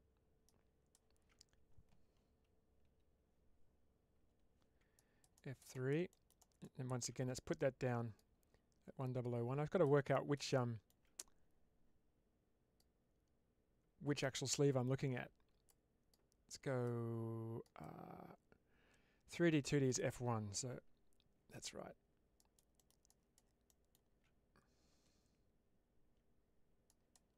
Just not sure which sleeve I'm actually looking at the moment.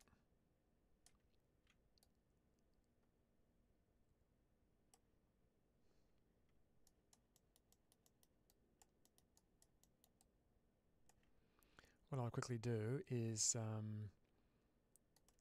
just turn on color as well. So I've got repeat turned on. I'm going to just turn repeat on, just have none. There we go. So now I can see which one I'm actually working on.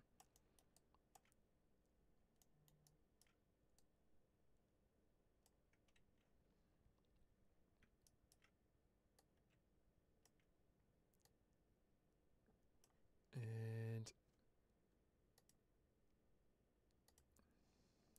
fill. I can change the scale of that. Don't want it on repeat. I want repeat set to none. Now where's it gone? Oh, it's way back down here.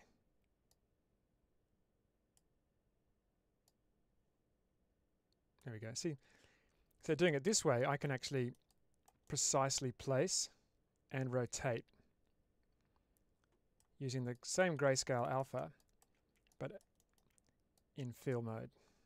This way I get to use the manipulator. And that's actually not a bad way to do it either. I could do that. It just took me a moment to work out where I was. So now if I turn off color, see? So that's actually quite good. So I can actually position these really precisely, making sure that I have the fill selected. See that? I can rotate those into place. That's probably the way I would do it. That looks pretty good. Let's just increase the height. So I can increase or decrease the height. That looks so good. I love going in and adding this kind of detail to cloth. Obviously too high and you go to the side and it's like, huh, where did it go? Although I could use displacement, right? I could export this as a height map and just use displacement and redshift, and that would be great. This is what I might do, depending on how many wrinkles, because there's a fair few wrinkles in here. You see, especially in these sleeves here, that's actually quite wrinkly. So I might have to use displacement map.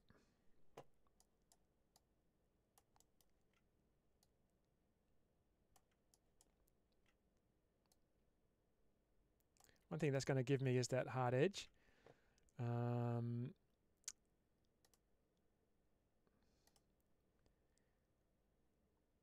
which is, which is definitely an issue.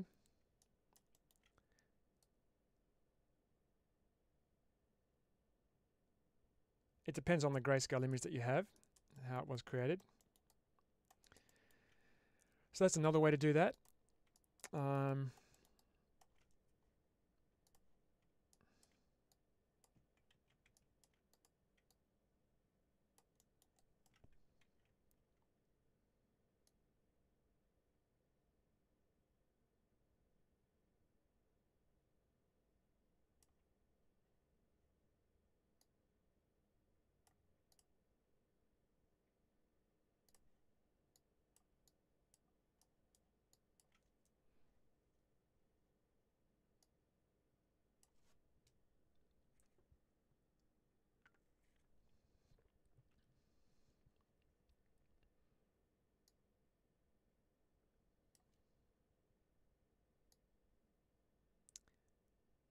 Let's see.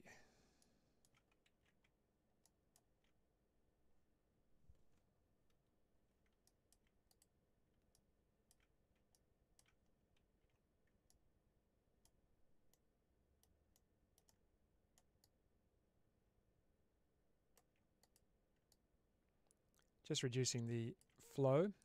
Bring that flow right up. Actually, that works pretty well. That's good. Just got to be careful of that hard edge there.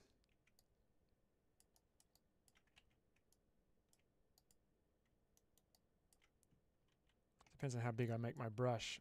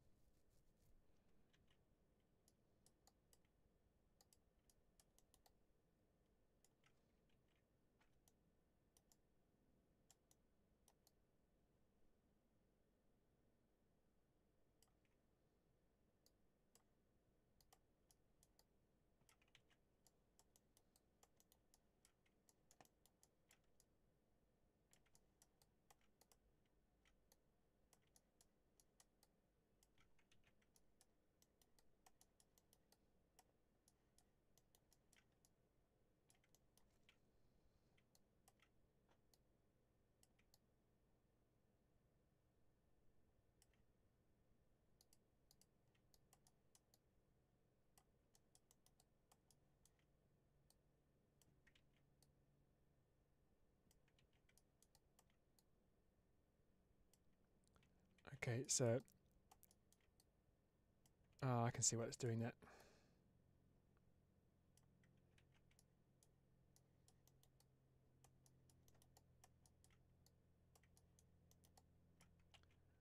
Got a seam right there.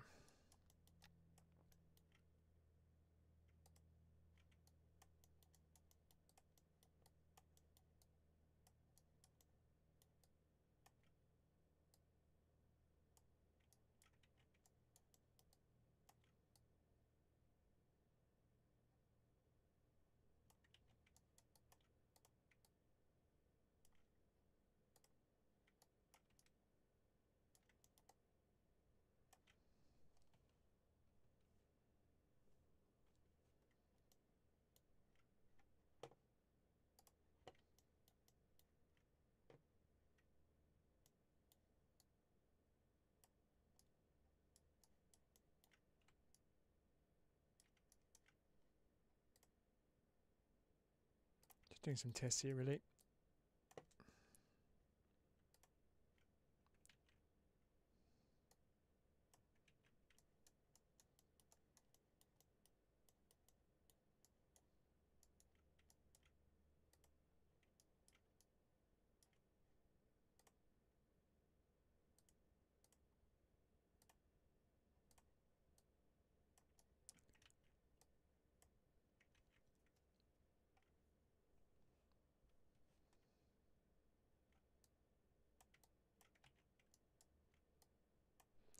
I'm trying to work out why I'm not seeing that.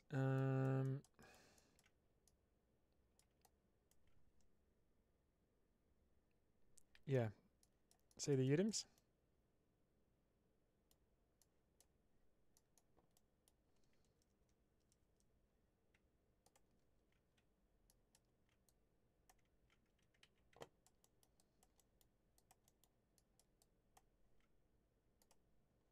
Oh, there we go.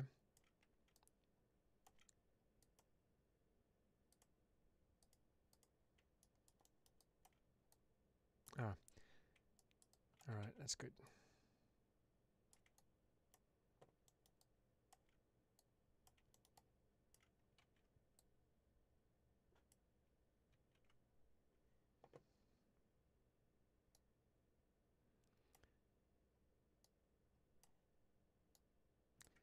Trick is, I have a round brush, and I'm just trying to see the angle of the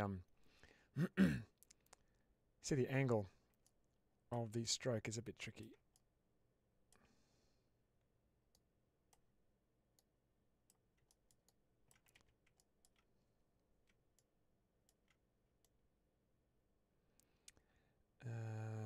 Let's see.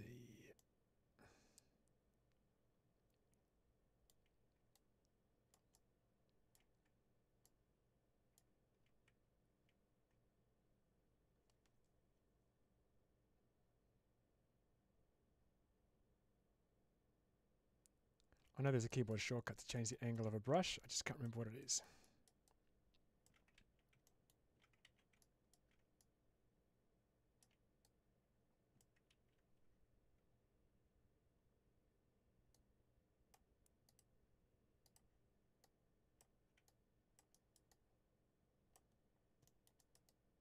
Just doing some tests to see which brushes I want to use.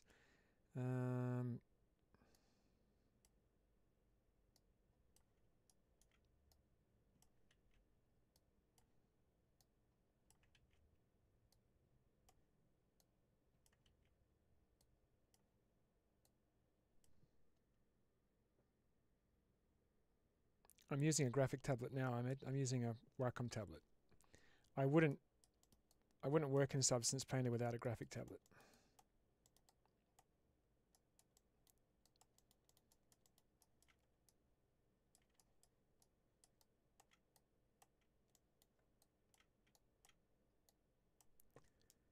Just interested to know why I can't see those brush strokes on this side.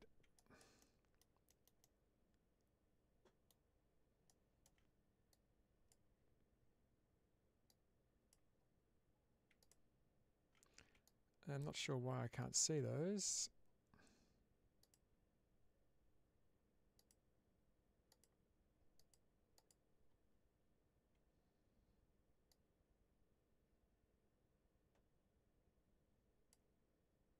Just get rid of that paint for a moment. See, I've been painting on the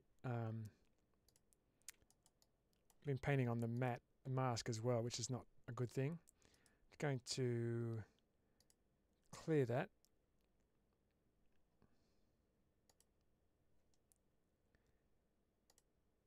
Still got height selected, got a very big height, UV projection turned on. Once again grab paint.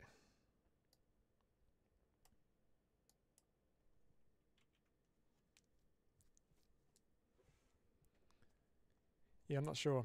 I know I can change the angle somehow, but I just can't remember the keyboard shortcut. Why can't I see that?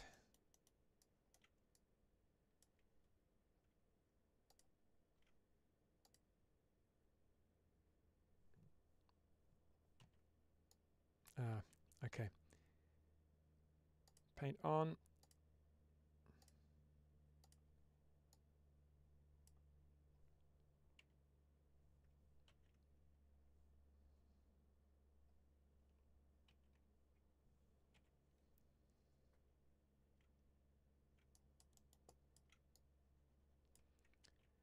Obviously doing something stupid here because I can't see my strokes.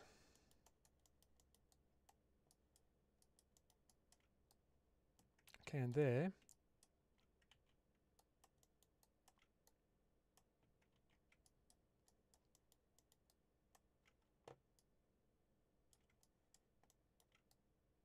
But I can't on that one.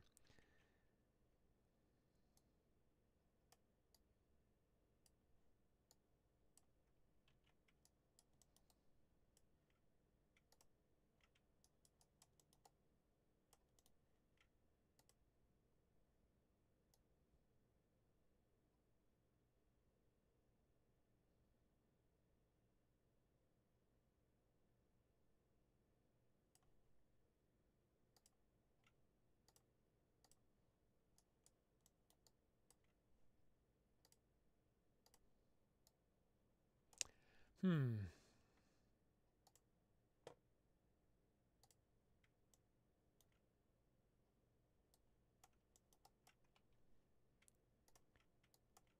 can see them on the mat. Got height turned up.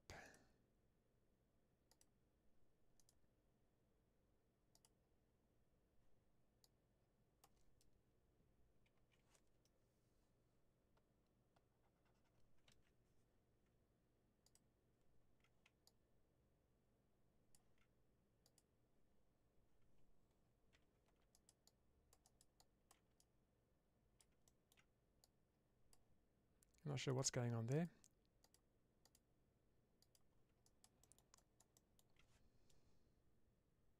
Hey, Evan.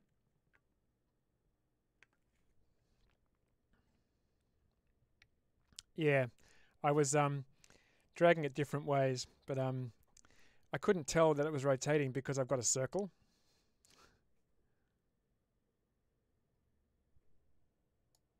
Oh, there you go. You can see it. You can see it rotating. Yeah, okay. So I was doing Control right mouse button, and I was doing Control left mouse button for the flow, but I wasn't dragging up and down. So it was left and right and up and down. So yeah, thanks for that, Ahmed. Yeah.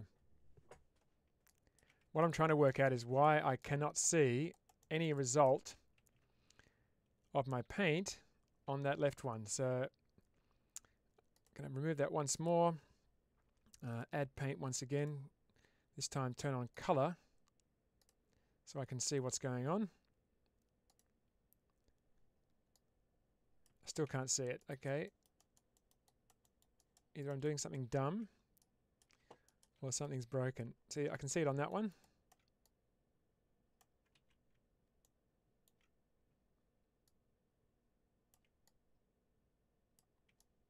So that works. Come over to this one.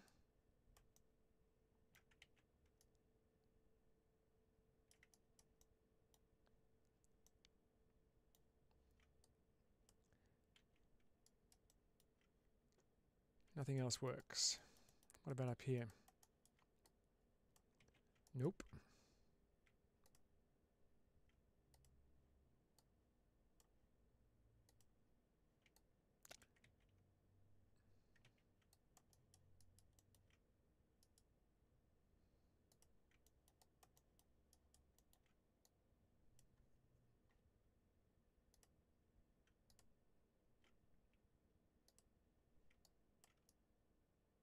Yeah, I'm not sure why that's not showing up. It should be. It should be as simple as just applying a black mask, applying paint, changing your to height, adjusting the height, and then just painting it. But for some reason, I can't see it on all of my UDIMs. It's almost like they're isolated for some reason. I don't have any actual masks on anything else.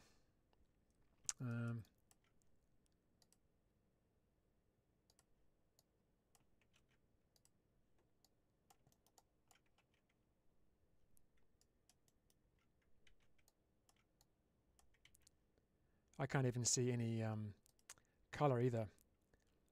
Okay, what I'm going to do is I'm going to delete that layer.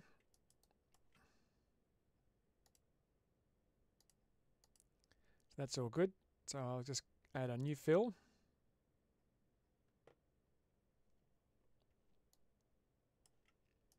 Add a black mask.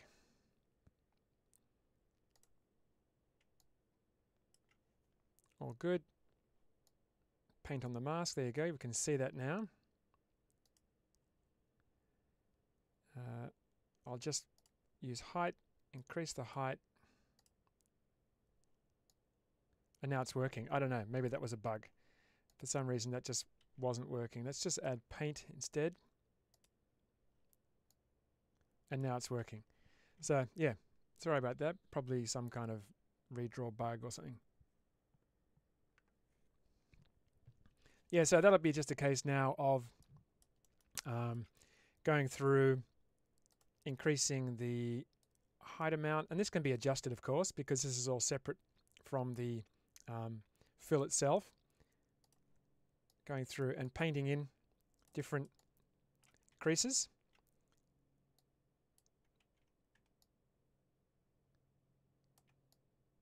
getting the angle right.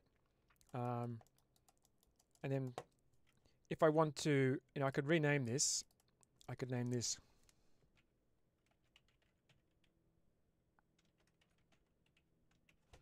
Paint Couch 2 because that's the name of the wrinkle. And I could also add another paint. Change the wrinkle. And this, you can get some good wrinkle brushes online. Different fabrics. There's some wrinkles. These are Photoshop brushes, but these aren't going to be quite as useful. That one's got extra lines in it. This one could be okay.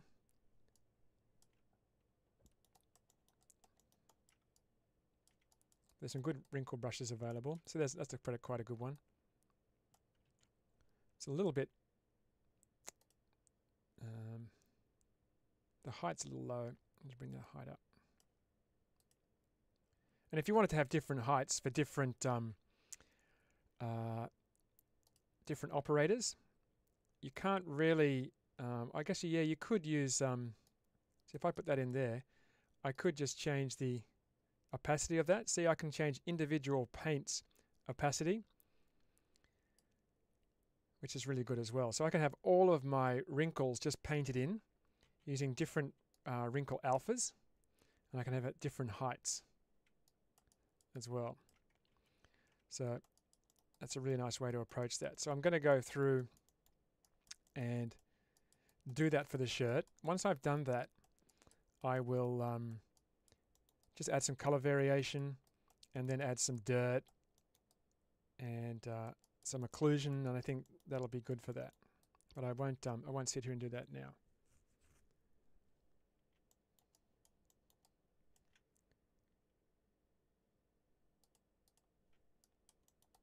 I might quickly, before I finish, just add call it wrinkles. And turn that off for a sec. And just come in and add another fill.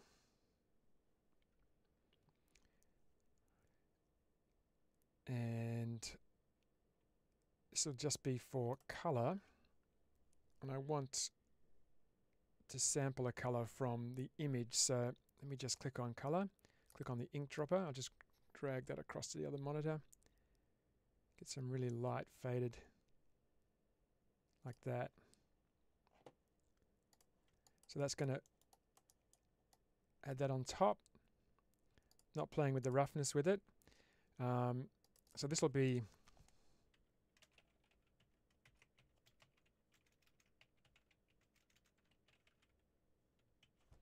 color variation 1. I'll add a black mask.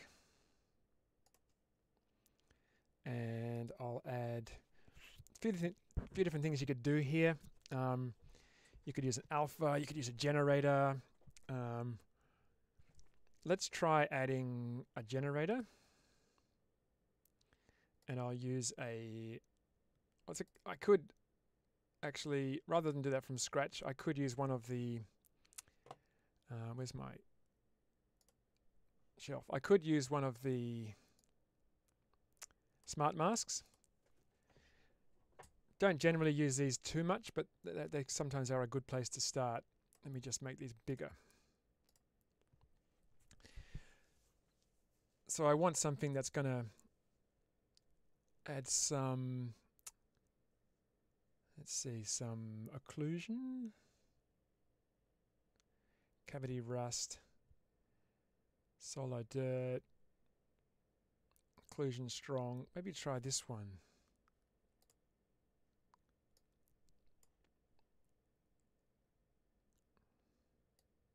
Where is it? Dust occlusion. So I'll try dust soft edges. So I'll just grab that.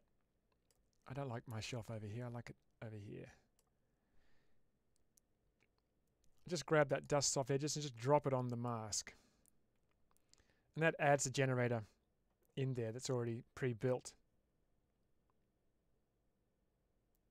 Okay, so see how that is giving you that variation in colour. And like I said, it's less of a variation in colour and more of a sort of wear or fading of the material. The colour's not quite right. I think I want it a little lighter than this. Something like that. And I can come in and adjust the... So it's already set to base colour there, so I can just knock that back. So like that. It's a little too much. It probably needs a little less chroma as well. Bring it a little more grey. Like that. Adjust the opacity of it. Don't want too much. Because what I'll do is I'll add some darker areas in these folds. That's not bad. I can go in and alt click. So there's still probably a little too much there. So I can go in and adjust that. So that actually worked quite well using that smart mask. This has got a texture in there as an input. I think that texture's, okay. But I probably need to go in and adjust the curvature on this. So it says edges. If I change that to cavities, that'll do the inside, and that's going to be good for the darker parts. So I might just duplicate that just to demonstrate this.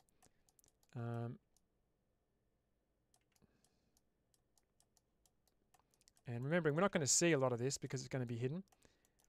But for here, I'll change it to a much sort of grimier, darker, almost black. Right down in there. So that's going to be the cavities. And it's just turn that on and off. See, that's actually nice, making those darker, you see. But I'll bring the opacity up. And I probably need to change the grunge texture in there. And you keep stacking up different things under your mask, different generators. That's probably not soft enough, so click on that again, increase the global blur, because this one has a built-in blur. That's better. That's quite good. Love Substance Painter. So cool. That's quite good. So let's turn them. So that's the original. This is with that cavity black turned on, and this is with the other one turned on as well. I need to adjust that as well. Oh, this is actually, no, this one I've actually still got on cavities, so I'll change that to edges. Then that's too much. I have way too much on the edges one. So let's just come back to curvature and adjust the big. Just bring that back.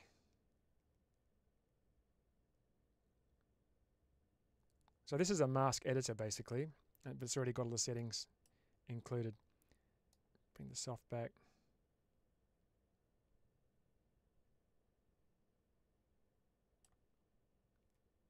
And knocking these back.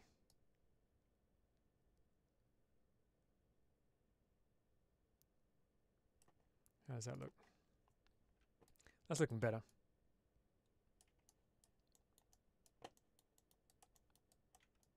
Now, I haven't added any of the wrinkles yet, but that's starting to add some more sort of faded areas to that material.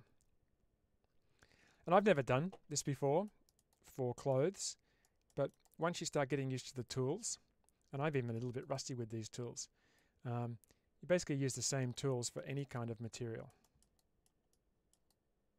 It's a little extreme. I mean, obviously there's a little too much. It needs a little bit of a softer touch on there, but you get the idea. It's starting to look a little more worn. And the colour's a little oversaturated, but it starts to give you a little bit more like this. And it still needs dirt and you know, other bits and pieces. It might even be good on this to add a little bit of hair as well back in Cinema 4D. But the difference between that and that is quite a lot, isn't it? So that one and that one. So once again, just using different coloured fills with different masks with different generators on there. And I could include height in this. I could include roughness as well to break that up on these as well. So starting to look good. So let's go Alt H and just bring everything else back. So we did the leather today. I've actually started off by cleaning up some of the Beskar armor. Just get rid of some of those dirt splotches. Come in and just further adjust the leather. Going to add the stitches next week. And chose a new steel for the clip there. Used a UV polygon fill to isolate the belt buckle, and started to go in and pay some attention to the clothes. So it's starting to look okay. Let's have a quick look in, I'll just save this, have a quick look in iRay.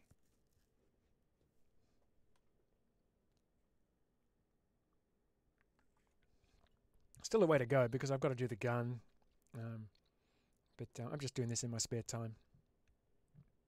It will be fun to bring it back across to cinema and have a bit of a play with hair on the cape, and like I said, maybe on the clothes. Could be overkill on the clothes. Let's have a look in iRay.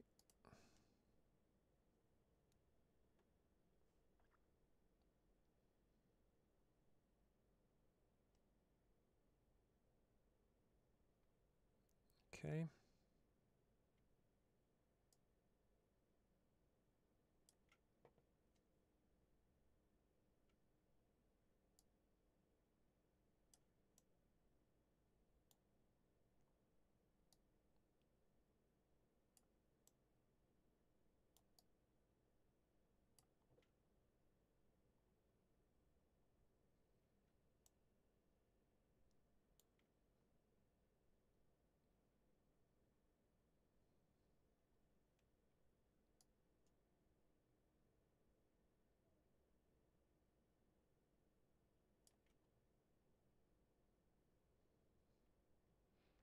Obviously this is just a panorama HDR. It's pretty flat lighting. I'm going to be doing a lot more specific lighting than this. Let's come a bit closer.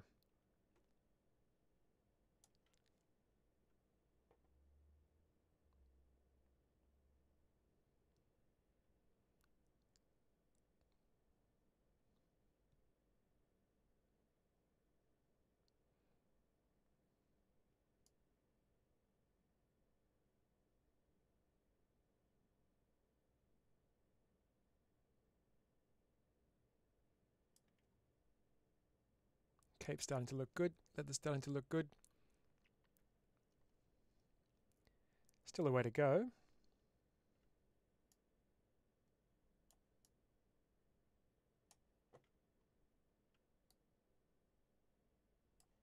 Gun obviously still needs to be done.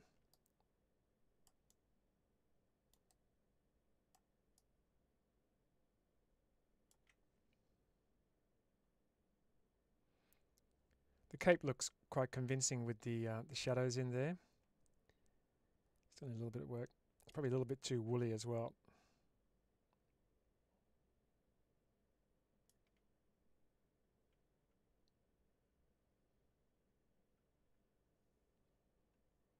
And the gun hasn't been done.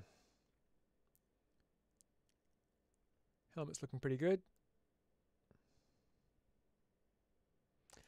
Okay, so let's come out of iRay. So hopefully I'll get a bit of time to work on that this week. And I'll definitely try and look at the stitching and all the height detail in the cloth. And I'll show you what I did next session.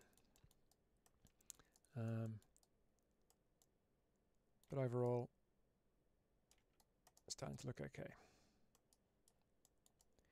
So thanks for watching the session. Those of you watching live, this will be up on the YouTube channel a little later on. So enjoy the rest of your evening, enjoy your weekend, and I'll see you in the next session.